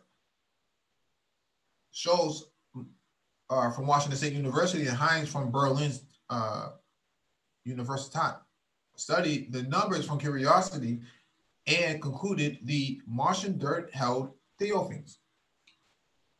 They published their findings this month in the science journal Astrobiology. The astrobiologists can't say for sure what produced the Martian theophanes. On Earth, theophanes often result from the eons-long process of fossilization. Plankton living, dying, sinking to the floor, to the seafloor, getting buried and pressure cooked into oil. So Nagon is right. But theophanes can also result from a non-organic process called thermochemical sulfate reduction, which involves heating up certain compounds to hundreds of degrees Fahrenheit. A meteorite impact could spark thermochemical sulfate reduction. The best Schultz and Heinz could do was identify all the ways theophanes might have gotten into the Martian dirt. We identified several biological pathways for theophanes that seem more likely than chemical ones, but we still need proof. If you find theophanes on Earth, then you would think that they are biological, but on Mars, of course, the bar to prove that has to be quite a bit higher. To prove that Martian compounds came from some kind of alien life, Schultz and Heinz would have to find the parent molecule. In other words, tiny fragments of the Martian equivalent of Earth's plankton tissues that over 1 million years eventually became oil. Just don't count on Curiosity to do the heavy lifting. The decade-old rover doesn't have the equipment to handle really delicate samples. Curiosity gathers a lot of its data by way of pyrolysis, gas chromatography. In essence, it burns up samples and analyzes the resulting gas. The extreme heat the process requires can wreck the very thing it's examining. The example in which Schultz and Heinz found their theophanes reportedly was a bit damaged. So there's a okay, they're kind of hitting on this. But what I was going to say was that there's an opportunity to create another rover that could actually help in this area. A better rover is coming in 2022. The European Space Agency plans to launch its Rosalind Franklin probe, named for an English chemist who helped define the molecular structure of DNA. Rosalind Franklin is a decade newer than Curiosity and boasts better instruments.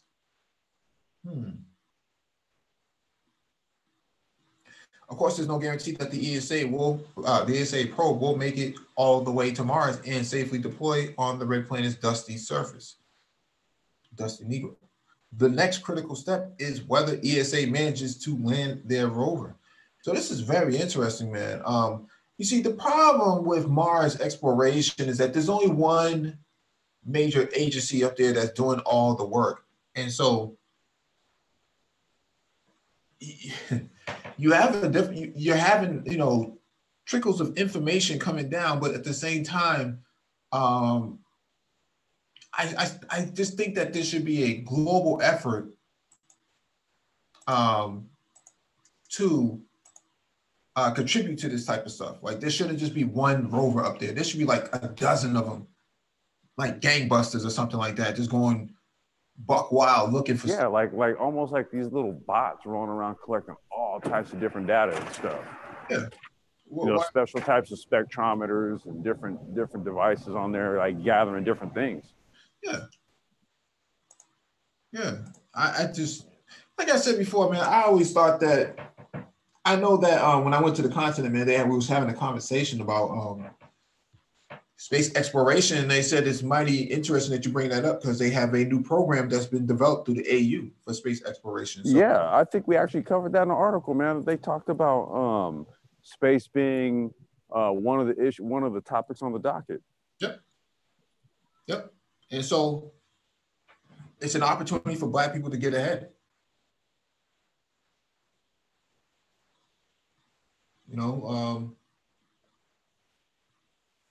They're designing electric trucks, you know, from a PowerPoint presentation to 2 years later to be in full production. So, like I said, man, I don't know, man. I might have to dust off them blueprints, bro. 2 years to production. Yeah, from PowerPoint to production. What's going on, John? The PowerPoint shit for me has already been done, man. That's what I'm talking about.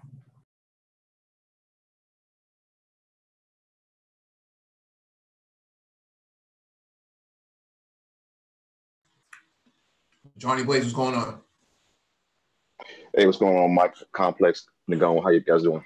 Good, bro. Hey, I just wanted to comment on that truffle. I had to look it up myself just now. It's some kind of fungus. Mm-hmm. Truffle? Yeah, it's like the fruiting part of a fungus. Yeah, that's what it is. That's why they're grown. They have some like really crazy aroma. That's why they're so expensive. Yeah, because I don't think I've ever had one myself, so I have no idea. But there's truffle butter, and all this other stuff. Yeah, dude, and I mean, it's super expensive, and I'm like, what is it, man? Is it some sort of high you get from it, or some shit? I don't know, but like I said, from what I read, these things, they're buried in the ground. They take a while to harvest. Then you can train a dog or a pig to go find these things when they're ready. Yeah, pigs and dogs, little terriers. Yeah, little dachshunds and terriers and shit. Yeah. But back to that whole Voyager thing, man. And I put a thing in the comment in the chat, but I'm surprised they haven't built some kind of like a midway, some kind of way station, you know, to like, you know, I guess something between us and the outer part of the solar system that maybe help with boost these signals back and forth. That's always been my thing. Like, why only build this big 230-foot radio telescope in one area? I mean, if anything is to happen, an earthquake or a war or something like that, you lose that telescope, you're screwed. Yeah, you're screwed. And I mean, I know we got the International Space Station, but I mean, you're gonna need something that's out further than that, at least to like, you know, maybe the orbiter of around either the asteroid belt, maybe Jupiter. But I think, maybe setting up something like that along the way. Let's just say we're trying to go to Mars or the planets. At least you can have these things out there. You can have supplies already set for someone in the event of some kind of emergency. I mean, we talked about asteroid mining, right, and asteroid utilization. And again, people thought we were crazy, but that would be one use of an asteroid. Oh, absolutely. You know what I mean? Or like a sort of like a orbiting, just like a stationary object in space that's out there, like that's in the form of like a rock or some shit. Yeah, what you do is you would take that you would basically retrofit it, build a station into it, basically. That's where the whole sort of space real estate industry and all that crazy stuff, Mike was talking about some time back, him and Keep It Techie. That's where all that comes into play. Airbnb out in space. Have you watched this show on Amazon called The Expanse? Man, that was a big thing we were talking about, I think in 2018, was it, Mike? Yeah, when we first started the channel, we were supposed to do an Expanse series. Okay. Of analysis on the show, man, and it never really. That was Lionel was like, he was big on that one. Him and I think Super Triz. Okay, so I watched all 4 seasons. I love it. Yeah. Well, you'd have to kind of put us up on game, man, about Well, everything you guys have just talked about, that's basically what The Expanse is all about. The whole premise, asteroid mining, colonization. But it's like the short version. There are 3 governments. There's Earth, there's Mars, there's the belt. Okay, and it's all about the resources. Okay, and basically you got the haves and the have-nots all over again, now in space. Wait a second, the have and the have-nots. You think like this like a Pookie in space or something like that? Oh, bro, you got some definitely select and non-selects in The Expanse.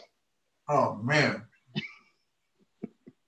Oh man, I got to see that, man. I have it in my Netflix list, but I just haven't had a lot of time to get to it. But now that we're this coronavirus, man, I think I may very well get to that. I got a Netflix joint, and I don't even be using it, man. I don't know. Maybe I need to go ahead and try it. It's going to be on Amazon, Amazon Prime. If you got that. Yeah, okay. Yeah, but like I said, but when you look at that series, the stuff that we're talking about here, the whole asteroid mining, trying to get to the different planets, and you see how, and this is not Star Trek by no means. I mean, it's not. This is all. A lot of this is based in science fact. Everything is like how signals travel in real time. The delay, all that stuff is all relative in that series. Yeah. How long is the series, if you don't mind me asking? Let's see. So there are 4 seasons. I think they're like they're about 45-minute shows. I think they're like 13 episodes between 10 and 13 a season. Okay, I think I might have to get started on that, man. Yeah, you can get through a season in like 2 weekends. Yeah. Let me knock out this next article real quick on Forbes.com. How is the AI helping to commercialize space? Even before modern computers became a reality, science fiction gave us a plethora of examples of artificial intelligence and smart robots in the context of outer space. From HAL in 2001, Space Odyssey, and the computer on Star Trek, to C-3PO and R2-D2 in Star Wars. And even the Fantastic Machines and Hitchhiker's Guide to the Galaxy, it seems that AI and space go together. While those examples are fiction, we are indeed starting to see examples in the real world where we are using artificial intelligence to help commercialize space. Satellites and spacecraft are complex and expensive pieces of equipment to put together. Within the spacecraft manufacturing operations, there are repetitive and complex tasks that need to be done with exacting measures of precision and often be done in clean rooms with little exposure to potential contamination. AI-enabled systems and robotics are being used to help the manufacturing process take away some of the tasks that humans currently do so that humans can focus on parts that computers can't assemble. When working to assemble satellites, not only can AI help to physically speed up the process, but it can analyze the process itself to see if there are ways the process can be improved. In addition, the AI is also able to look at the work that has been performed and ensure that everything is done properly. Furthermore, the use of collaborative cobots, as part of the manufacturing process are helping to reduce the need for human workers in clean rooms and make sure reliable manufacturing steps that can be error prone.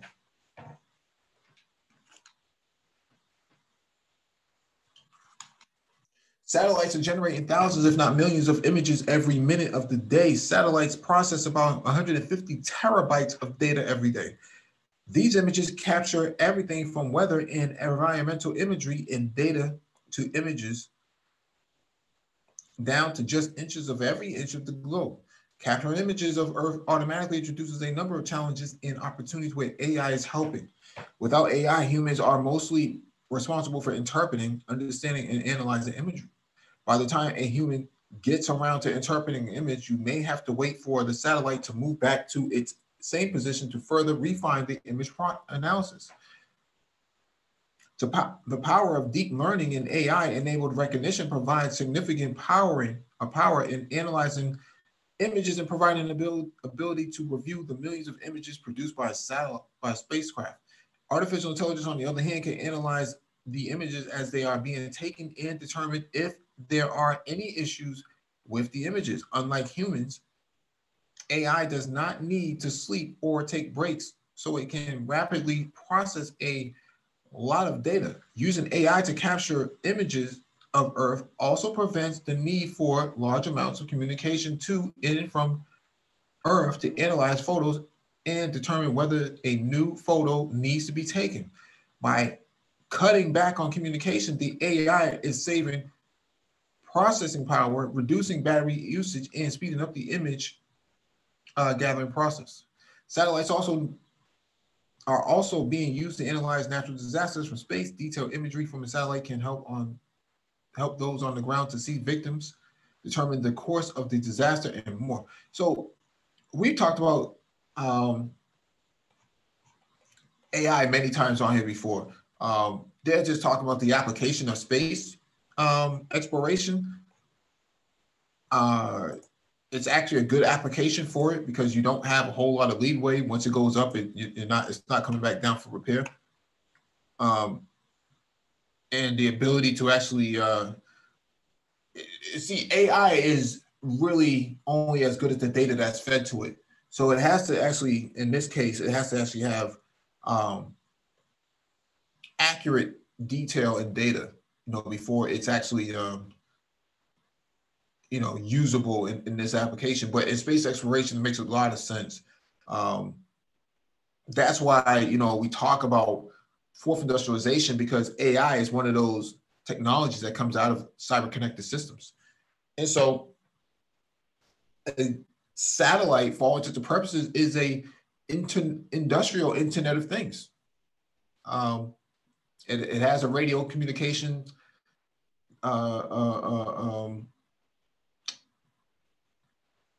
it has radio communications where it actually sends signals back and you actually communicate directly with it. And you can add a processor like a Raspberry Pi or even something as complex as NVIDIA's chip to do AI processing on it. And you don't need a big data center. You can use AWS now or Microsoft Azure, for your supercomputer.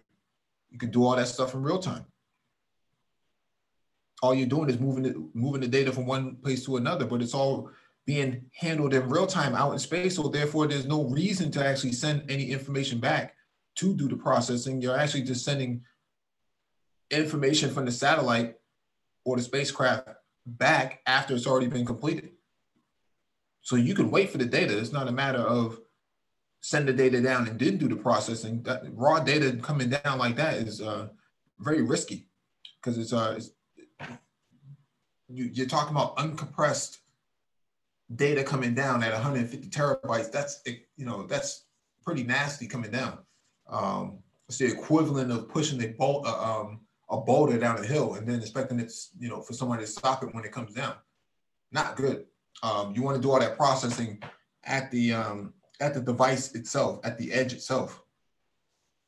So edge computing in space is actually going to be something to pay attention to, where you can do all your processing in real time out there. And then your satellite only has to do a few things and that's it. And then hands off the work to the edge computing. And then the edge hands it off to the cloud, and then the cloud does all the processing on the ground. And then you as the receiver would actually do the rest of the interpretation. So a lot can come out of space exploration. It does not have to be this big, lofty expense of trillions of dollars or billions of dollars. You can actually do this stuff for less than $1 million now. Hey, Mike, got a question for you when it comes to AI. And yes, sir. This makes it sound a little on the foolish side, but I guess when it comes to the programming of AI, are there like specialized, people just for that, or can you just take, I guess, any standard programmer to do that kind of stuff? Well, it depends on how complex you're trying to get into this. If you just need somebody that's going to develop an AI-based application, then you need like a team for that.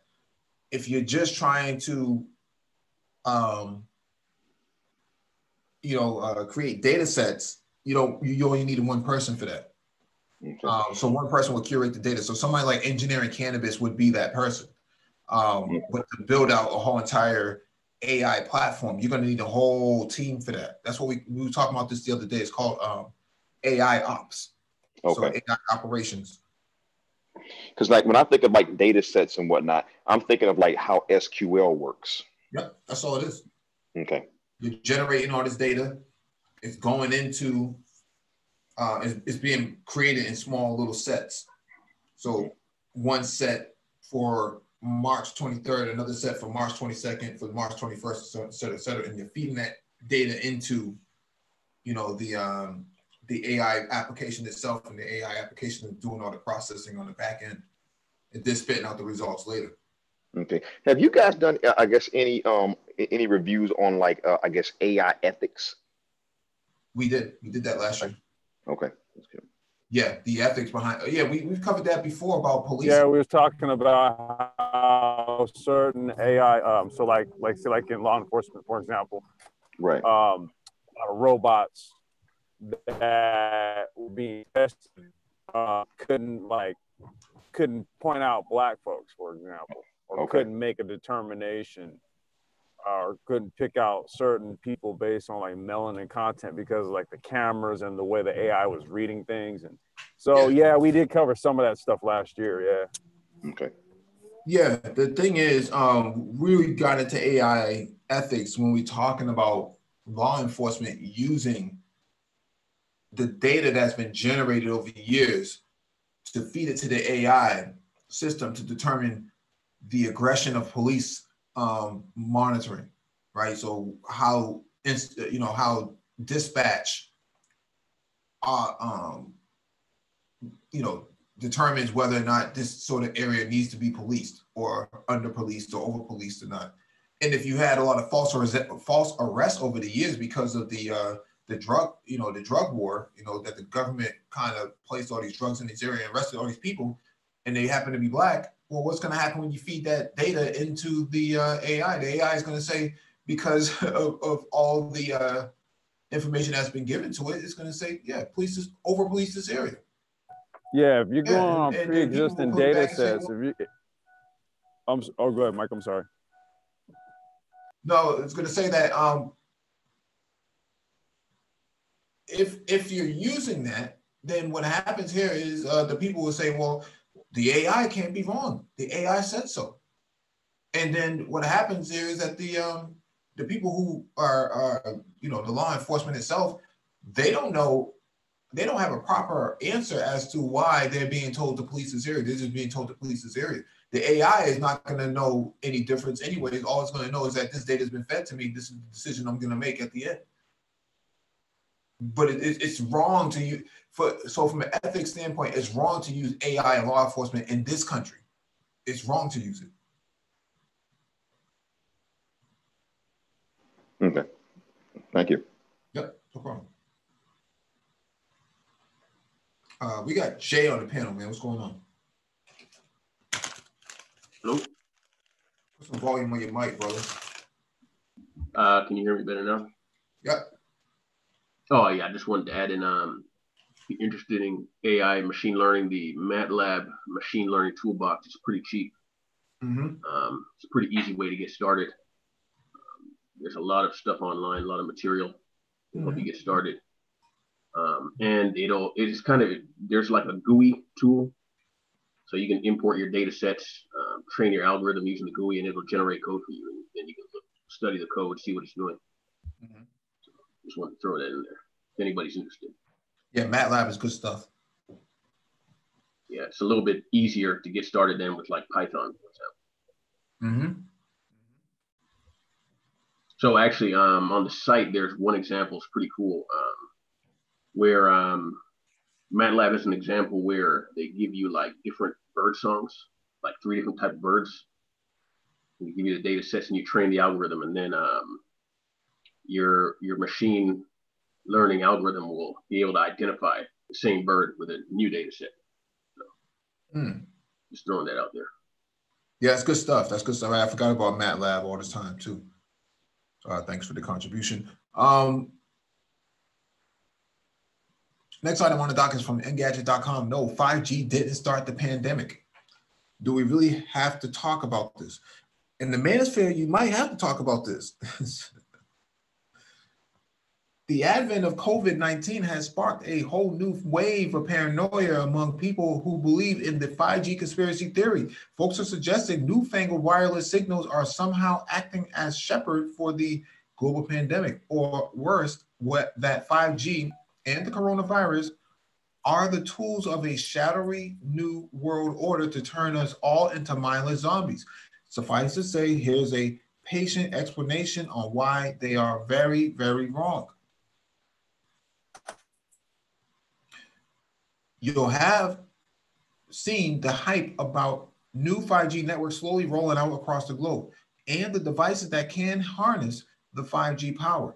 Over the next few years, the average speed of our wireless internet is going to skyrocket, with capacity getting broad enough to enable whole new industries. If you listen to the fearmongers, however, you may wind up thinking that 5G is an unsafe, bleeding edge technology that hasn't been tested enough. It's easy to paint a picture of shadowy trucks delivering sinister, glowing 5G boxes across the US. But 5G isn't a plot point in an 80s movie. It's just a catch-all term for a rather boring collection of wireless technology that's newer than what we had before. Hence the 5th generation of cellular technology as an upgrade on the 4th generation. Not every entity in the telecom space agrees on what 5G means, because every company has upgraded its network differently. AT&T, for instance, was slammed for adding a 5GE logo on its existing handsets that could take advantage of faster LTE speeds, but not connect to true 5G networks. As we explained in a recent episode of Upscaled, 5G is really about redesigning antennas and new cell towers that can harness the broader spectrum. At the risk of oversimplifying this, 5G is just 4G LTE, but with new algorithms making it faster and they're theoretically more reliable. But you didn't see the usual dim corners of the internet claiming that 4G made everyone contract SARS. But what about millimeter wave? You paid for Verizon's show, who profits from our collective misery, asks the conspiracy theorists. Well, millimeter wave is the only new component of 5G. It enables your devices to transmit and receive data on the 30 to 300 gigahertz bands. The fearmongers claim that millimeter wave is a new, more harmful form of radiation that penetrates our skin, weakens our cells, makes us more susceptible to infection, and gives us cancer. That's not true. In fact, millimeter wave is a far weaker set of signals than traditional 3G and 4G transmissions. It's fine in open areas with lots of cell towers, like built up cities, but won't even penetrate tinted glass or most buildings. Millimeter wave signals are even blocked by inner layer of our skin. So the idea it's going to turn our bodies to goop is wrong. And 5G has been around, has been in the works since 2011. So there's been plenty of time to avoid such an outcome. Like a lot of conspiracy theories, the suggestion that there's a connection between 5G and the coronavirus pandemic requires a lot of logical leaps. The implication that the virus broke out just weeks after the first 5G rollout in China is just putting two events side by side and hoping for a link. But the general implication is that 5G phones and networks are creating a form of radiation sickness that will wipe out billions. We are intentionally not linking out to conspiracy websites and sources, but you can find them across YouTube. Interesting they mentioned YouTube, Reddit, and elsewhere if you feel so motivated. On Twitter, a notable entertainer recently tweeted to 2+ million followers that coronavirus was the effects of radiation, and that when 5G was activated in China, people dropped dead. Another theory suggests that 5G, which was created by Bill Gates, emits sinister radiation to keep us at a low vibrational state, a state designed to depopulate the world. But in the next line, it claims that the world's population will be vaccinated against the virus. Except it's not a vaccine, but the implantation of a tiny chip that'll sit inside our bodies, monitoring our thoughts and activities. Given the power requirements such a device would need, even if brain to computer interfaces existed, you need a pretty big syringe. Then again, it's usually true that a conspiracy theory falls apart under the lightest scrutiny, especially when science gets involved. Sadly, it's often the case that people radicalized by those theories will simply dismiss any evidence that disputes their view. Another problematic theory suggests that Bill and Melinda Gates have engineered the virus for their own needs. This one is based on a lack of understanding regarding some patent documents, a belief that Bill Gates has hidden political influence, and sheer coincidence. Oh boy. The Gates Foundation supports a number of scientific bodies, including the Pirbright Institute. Pirbright was set up to monitor viral diseases with a focus on illness that could be transmitted from farm animals to humans. A few years ago, it developed a patent for a livestock vaccine for poultry against a coronavirus.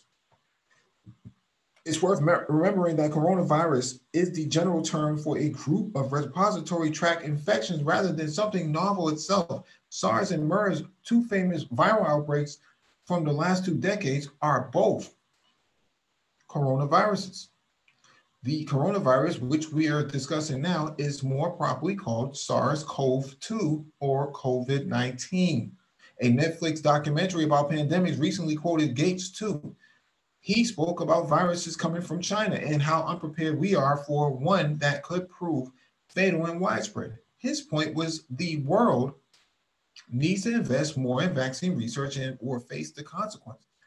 But this isn't something Gates is doing as a victory lap, a tell for the conspiracy theorists to confirm their suspicion. He advocated for expanded vaccine research for years.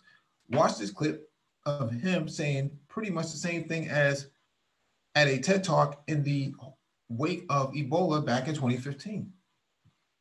The science, we reach out to every major US carrier along the manufacturers in the wireless networking space, all declined to speak on the record. with unnamed entities saying they did not wish to inflame the topic. Several of them referred to the Cellular Telecommunications Internet Association, SATIA, a group that represents the wireless telecoms industry as a whole. In a statement, the SATIA said that the science of COVID-19 was undisputed in that animals are the source of the coronavirus. It also supplies references from the World Health Organization and Centers for Disease Control to confirm its stance. Those bodies said that COVID-19, as well as MERS and SARS, were transmitted between animals and people. The CDC added that pattern of transmission originated in bats and transmitted to people from an animal reservoir in China. We spoke to a network engineer who similarly asked to remain anonymous for fears of reprisal, who explained the science. They said that one issue is the conflation of ionizing and non-ionizing radiation, believing that they are the same thing. Ionizing radiation is the type that is dangerous, emanating from radioactive material and with the potential to break down atomic structures. Non-ionizing, by comparison, is a low-strength, relatively harmless set of waves that we have used for years, like to power long-wave radio. The expert added that as well as there being no interaction between non-ionizing radiation, it couldn't happen at the low powers that cellular networks use anyways. And with regards to millimeter wave, there's no reason to consider this to have a unique effect, he said.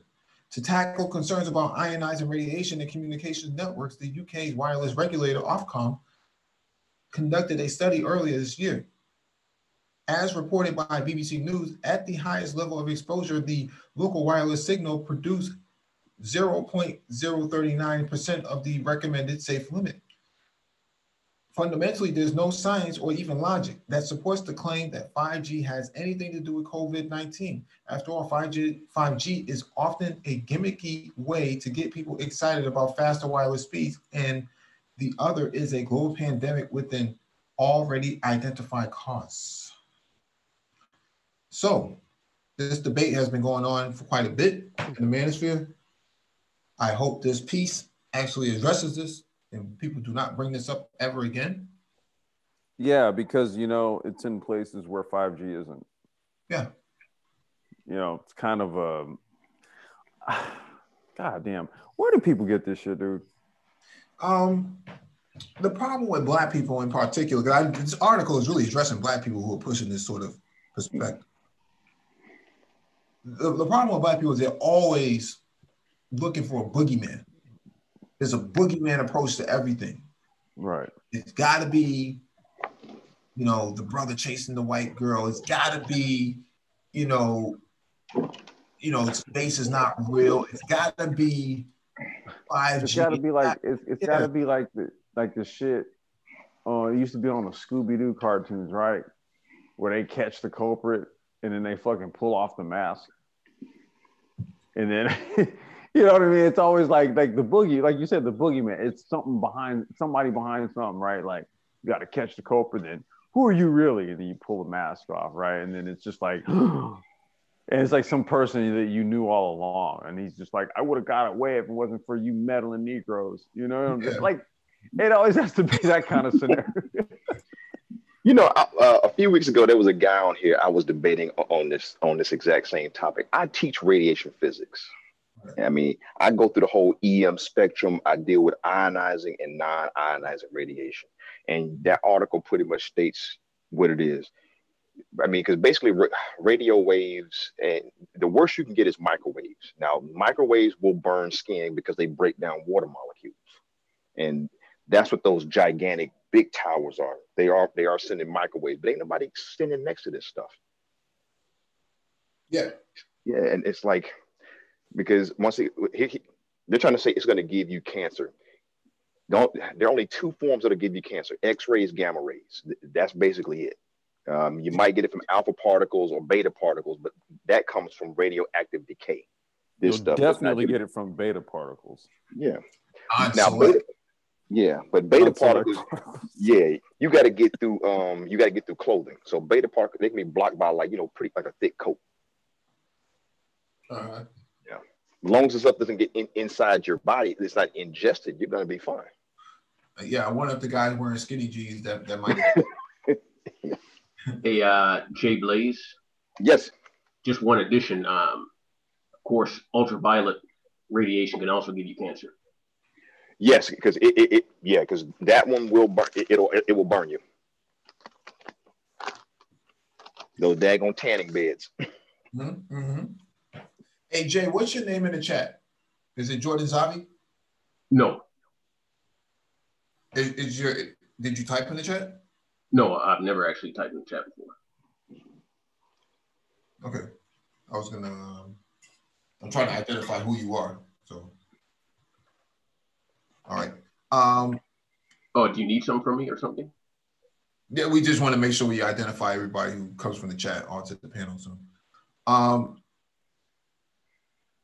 it's not necessary right now. Okay. All right, last item on the docket is from interestingengineering.com. How long do you want to live? This technology could potentially help people live forever. Imagine Pookie 1 million years old. The coronavirus may have you thinking about your mortality. At the end of the day, humans only have one life on this planet. Even more so, we are pretty fragile, prone to disease, destructive, and a bit stubborn. Since the beginning of time, humans have longed for eternal life, the ability to extend one's life and youth far beyond its current limits.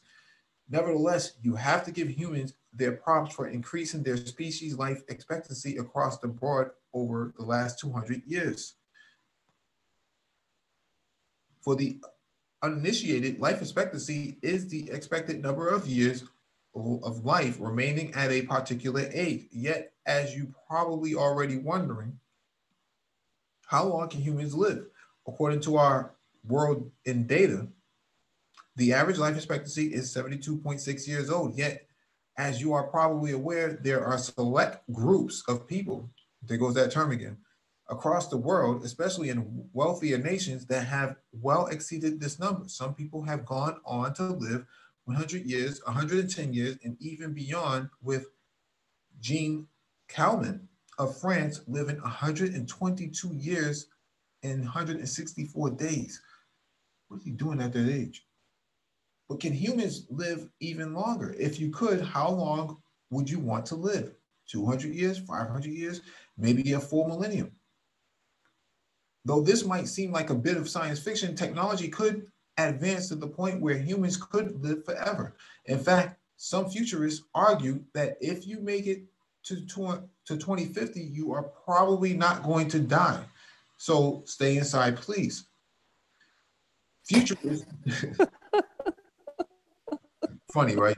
Futurists Dr. Ian Pearson have gone on to argue that by using the power of technology, humanity might be able to merge our minds with machines, making our bodies obsolete. You could end up attending your own body funeral. Pearson paints the picture of this future, stating, one day your body dies and with it, your brain stops, but no big problem because 99% of your mind is still fine, running happily on IT in the cloud. Assuming you saved enough and prepared well, you connect to an Android to use as your body from now on, attending your funeral and then carrying on before. Still you, just with a younger, highly upgraded body. This is Humans 2.0 that they're talking about, fifth industrial. I was going to say, because if you're doing that, then what you're doing then is you could probably then beam down from the cloud into like a robotic body. Yeah. To be terrestrial again. That's some next level shit. Yeah, that's human 2.0, but fifth industrialization. Maybe this is what they were referring to in Terminator. Shit. Yeah, Rev 9. And that's interesting. Yeah, this is just the beginning. Beyond 2050, there could be many different ways you may be able to preserve your mind and consciousness. Humans might just switch to different humanoid bodies after a certain period of period, the same way you might buy a new car with new features. Or thanks to projects like Neuralink, your mind may just be a few simple clicks away from downloading yourself into a computer or a robotic body. Maybe thousands of years from now, all of humanity may decide it is better for humans to live in a massive megastructure that practically generates our own reality. Today, that— Dude, what did we just literally just say? Yeah. Today, that is what we are going to explore. There is plenty of technology out there that could potentially change the entire direction of humanity, posing the question, will humans eventually be able to live forever? Like most of the things on this list, this sounds like something out of science fiction film. Yet people like University of Southern California's Theodore Berger, Duke University's Mikhail Lebedev, and Alexander Kaplan of Moscow University all believe it's possible. There are already companies out there working on ways to link our minds to machines. At the moment, there are more practical reasons for this, like offering those who have mobility disabilities the ability to live more normal and fulfilling lives.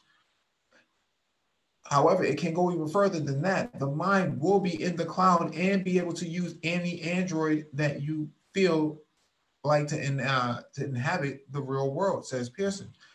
It could get to a point in which you can hire an Android body for the day. Rather than traveling to Jamaica, just upload your brain to an Android stationed in Jamaica, or maybe there's a great concert that you want to see, but the band is in another city, thousands of miles away. You may be able to simply upload yourself to experience the show. The result of this is that humans may never need a fleshy body again. See, this is kind of, let me just challenge this real quick. Holograms and virtual reality are already here. I'm assuming by 2050, this is all going to be very much polished. You would not need to actually travel anywhere if you can go in the cloud and actually be beamed down to a VR headset.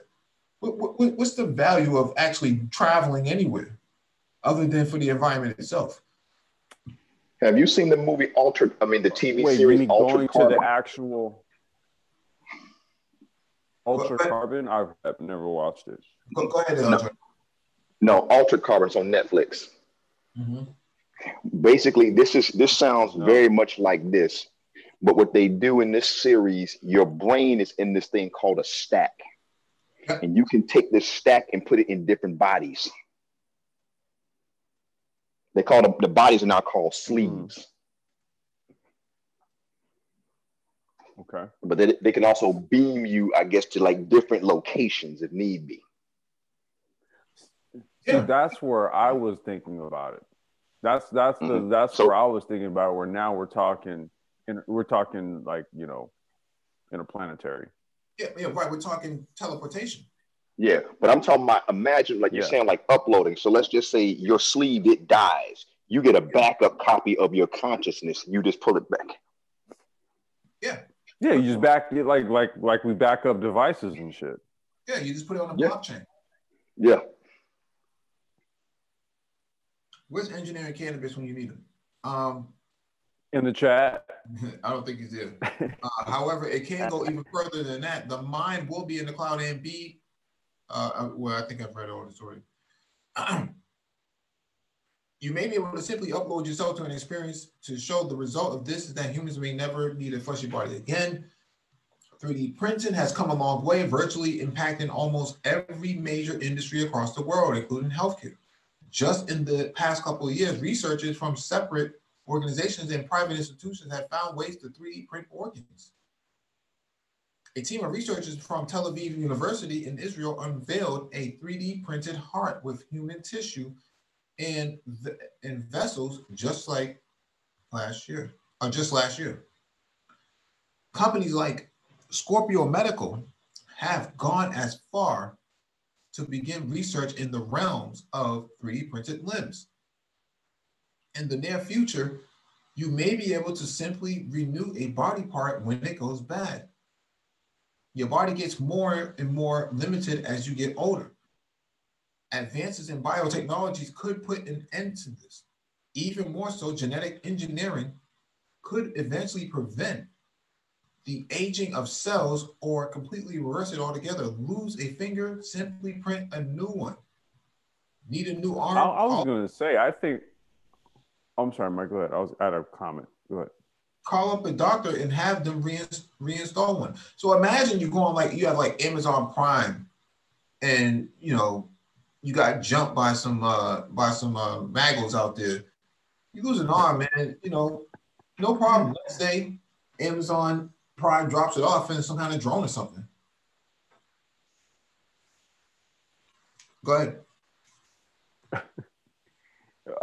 I was just gonna say, man, you know, that's where like the CRISPR technology comes in, you know, gene editing.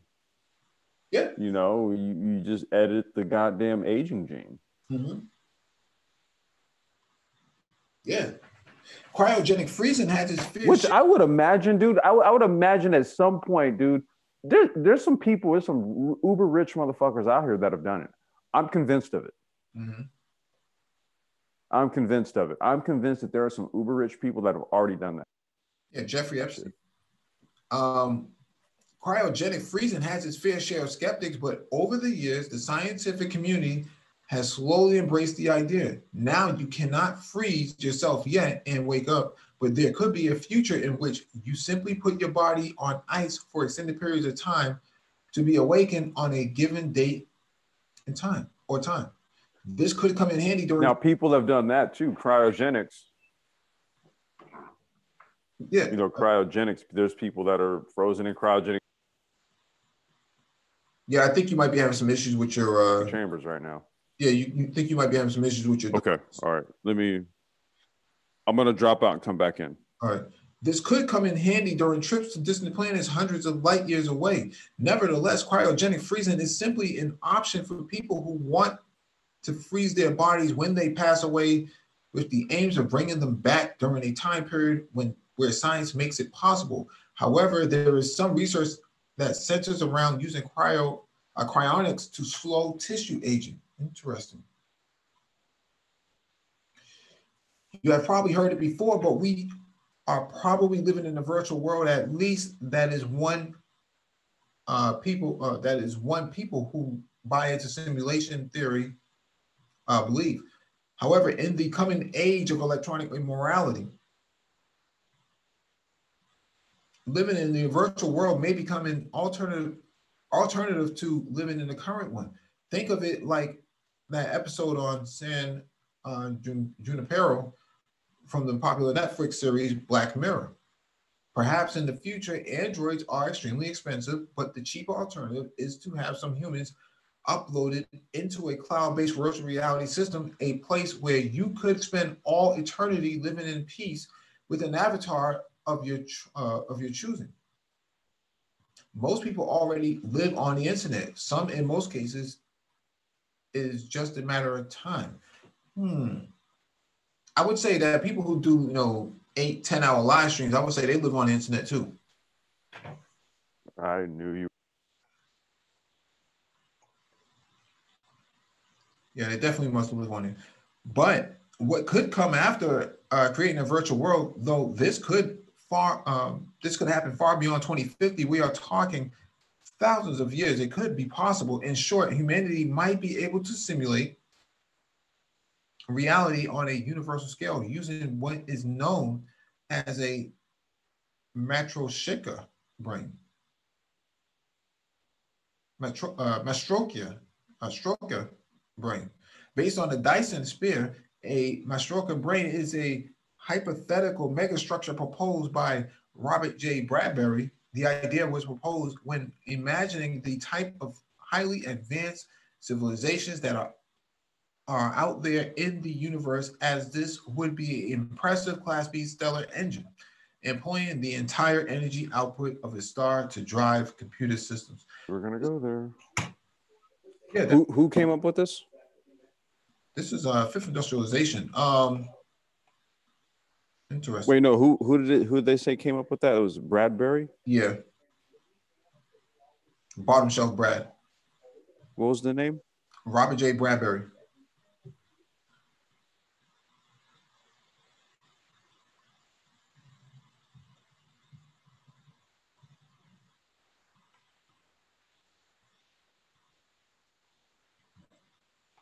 Yeah, man. So this is Robert J. Bradbury. Okay. See, like these are those areas that we're talking about, dude, that are just they're wide open. Oh yeah. I mean, we talked about this last year. Think about if you own that area of development, man. Yeah, Complex. I think you might have to update your software. Your okay, hold on. Let me check. Software might need to be updated. You have to get off the panel and then update it. Yeah, the thing I was just mentioning was that last year we covered an article by some scientists who were able to use a brain-computer interface on a human and on a mouse. And they were able to transfer their thoughts to a mouse or whatever they were thinking to the mouse, and the mouse would actually react to it. So they wanted the mouse, or if they wanted to think about the mouse moving to the, to one side of the cage or the one side of the container, the mouse was actually moving. Very interesting, sort of neural linking of thoughts. Now I know they tried it on like a monkey or something like that before, but I can't remember what the results were. However, what I'm thinking here is that, man, if you can control animals in that way, imagine I mean, this is like Planet of the Apes. It's crazy. I see, man. People gonna be. I'm assuming people are the final solution. Oh yeah. Yeah. We're gonna start with mice and work our way up. Eventually, man, somebody's gonna be trying to control humans. Yeah. They're gonna anti-life equation. Yeah, I mean that's what people have been worried about, right? What's the not cybernetics, the thing from Terminator. What, Skynet? Skynet would come down and beam them up, Scotty, and try to eviscerate them. I'm not saying that they're that far off the base, but yeah, you really, I mean, at this point, between now and 2035, 2040, yeah, there's going to be a war between technocrats and the Luddites. Hey, Mike, do I sound okay now? Yeah. Okay. Shit, I had a point, man. I totally had a point. Oh, I was gonna say it's also similar to Avatar to some extent or some degree, where you're kind of biolocating yourself. Mm-hmm. Yeah, but I mean that's the lesson. That's the next level tech right there, man. Yeah, a lot of people don't really realize, man, that we're only like 7 minutes from midnight, from having a civil war between technocrats and these Luddites, man. These and I say Luddites because I use the term loosely because I mean there's no real other way to really describe these people. They hate space, they hate science, they're very anti-science, they're anti-intellectual. Yeah, well, no. I mean, that would be the modern depiction of them, because the closest thing you have to something like that in terms of a modern context would be Luddites. Okay, they had a defined fear of the cultural impact of technology. They're like kind of like the first group to specifically sort of outline the reasons why they had an issue with innovation. Yeah. Now with these Luddites, I mean, I'm not really. I've heard the term. Now I'm kind of getting the context of what you're saying, but so now are these folks who like completely abandoned a technology, or they pick and choose? No, they hate the advancement of technology, and so when you start talking about like electric cars and stuff like that, these are the people who stand in front of the icing station, right? Okay. You know, they those are the Luddites. Okay. Yeah, they always you know, keying up, you know, people's Teslas and then Yeah. Those folks, yeah. yeah. I just saw an article that that's in the Brain Trust email that was sent saying a woman unplugged someone's Tesla while it was charging. Oh, Yeah, and you know, what? Why would you do that? Why would you do that? it happens all the time. It happens here all the time. People, you know, you just have these like I said, these Luddites, man. They can't stand the fact that, you know, you're charging your vehicle on public infrastructure. So see here, we have public charging stations set up. I think they're just 110 outlets though, 120 outlets. And you know, it might take you 6 hours, 8 hours to charge your car. So you might park your car in this space, but this asshole comes by and decides, I'm gonna unplug your vehicle and let you not have a charge. So what happened here recently was that a person had just parked their Tesla, and it was and this is separate from the article. I'm just bringing up this point because this happened locally.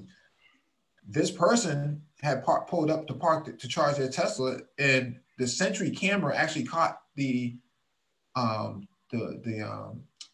you know, the vandal unplugging the Tesla only about 20 minutes after the Tesla was just plugged in for charging, and the Tesla needed to be charged. It was low on battery. right. And so what you have is these people, man, who are just, I don't know. I don't know what's going through their heads. You know, they're just really angry at technology. They hate it. You know, they put their their smartphones in chip bags because it has aluminum foil on the inside, you know, to block the signal. It's really crazy sort of people walking around, not really mentally stable at all. You see it in the manosphere a lot. You know, don't use 5G. You know, don't be going to, you know, don't put your avatar on. Just really out there. They're really out there with some of their ideas. You know, there's no such thing as space. There's no such thing as the moon. It's a hologram. It's made of cheese. Guys is out there, man. They're really, really out there with some of their ideas, man. It's just, you know, I'm always going to use fiat currency, paper money. Who needs this cryptocurrency stuff? It's unbelievable sometimes. It's like, yeah, man. I mean, dude, sometimes it's kind of like, you know, man, if you really just kind of follow the actual news, like if you're what you're putting into your brain literally has everything to do with what goes on in the world, how things go on in the world. Okay, what you'll quickly find is that a lot of concepts that people hold are you know, they'll find that they're patently false. Yeah. There's a scene in the movie I'm always reminded of. It's the movie The Network, and there's a scene. You can even look it up. It's a famous movie scene.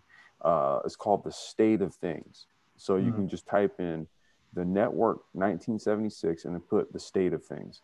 And it's essentially, you know, not to digress too much, but basically it was an Alex Jones type of personality who was on the air, conspiracy theorist, and all this type of stuff, whatever.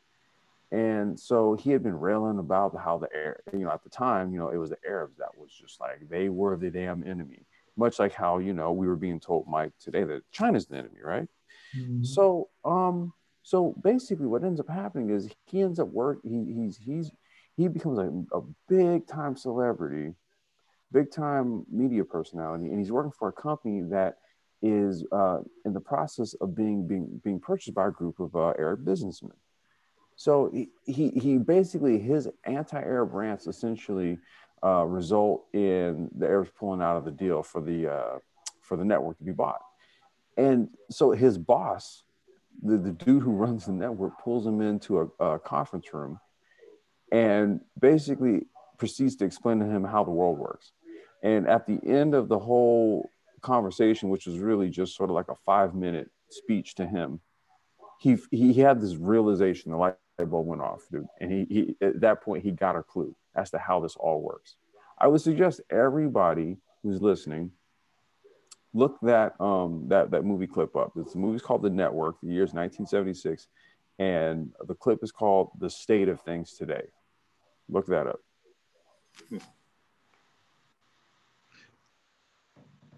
No. I mean, like I said, man, you see a lot of these Luddites in the manosphere.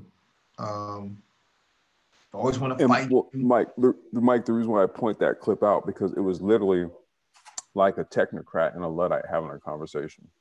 Mm-hmm. And it was like you got the light bulb to go off in the Luddite, and he got it. It's one of the most iconic movie scenes. Check it out, man. I'll text it to you, Mike. Well, here, let me dig it up and I'll just post it.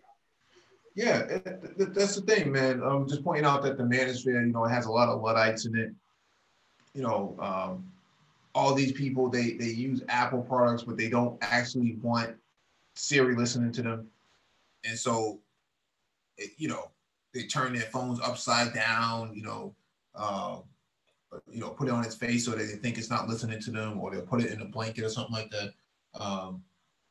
They hate Siri, but they love the touchscreen. They love, Pornhub and so on and so forth. It's a really weird relationship, man. That I think a lot of the times for Black people, the superstitious mindset is coming from a lack of education. The less education they tend to have, the more reluctant they seem to be about anything progressive. And most of the people that I've met that are very progressive tend to be highly educated, or have some moderate forms of post-secondary education. They seem to have done well for themselves in terms of academia. And so I bring all that up because I just find that to be interesting, that these articles are pointing this type of stuff out about, the 5G conspiracy theorists and stuff like that. You do see a lot of that in Black communities, just people just not really, not really all that there mentally. People saying that you can't get the COVID virus because you're Black, and even though you're more,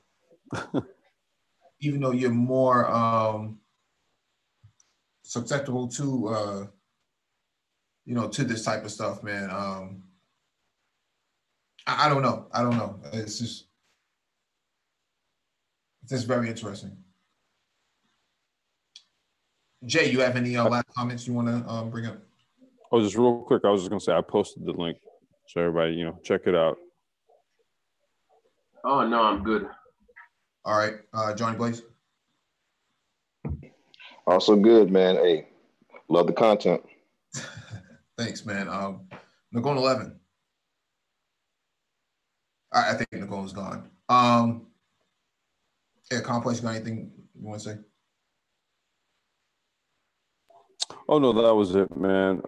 Just check out, everybody check out that link I posted, man. I want everybody. Actually, I want everybody to check that out.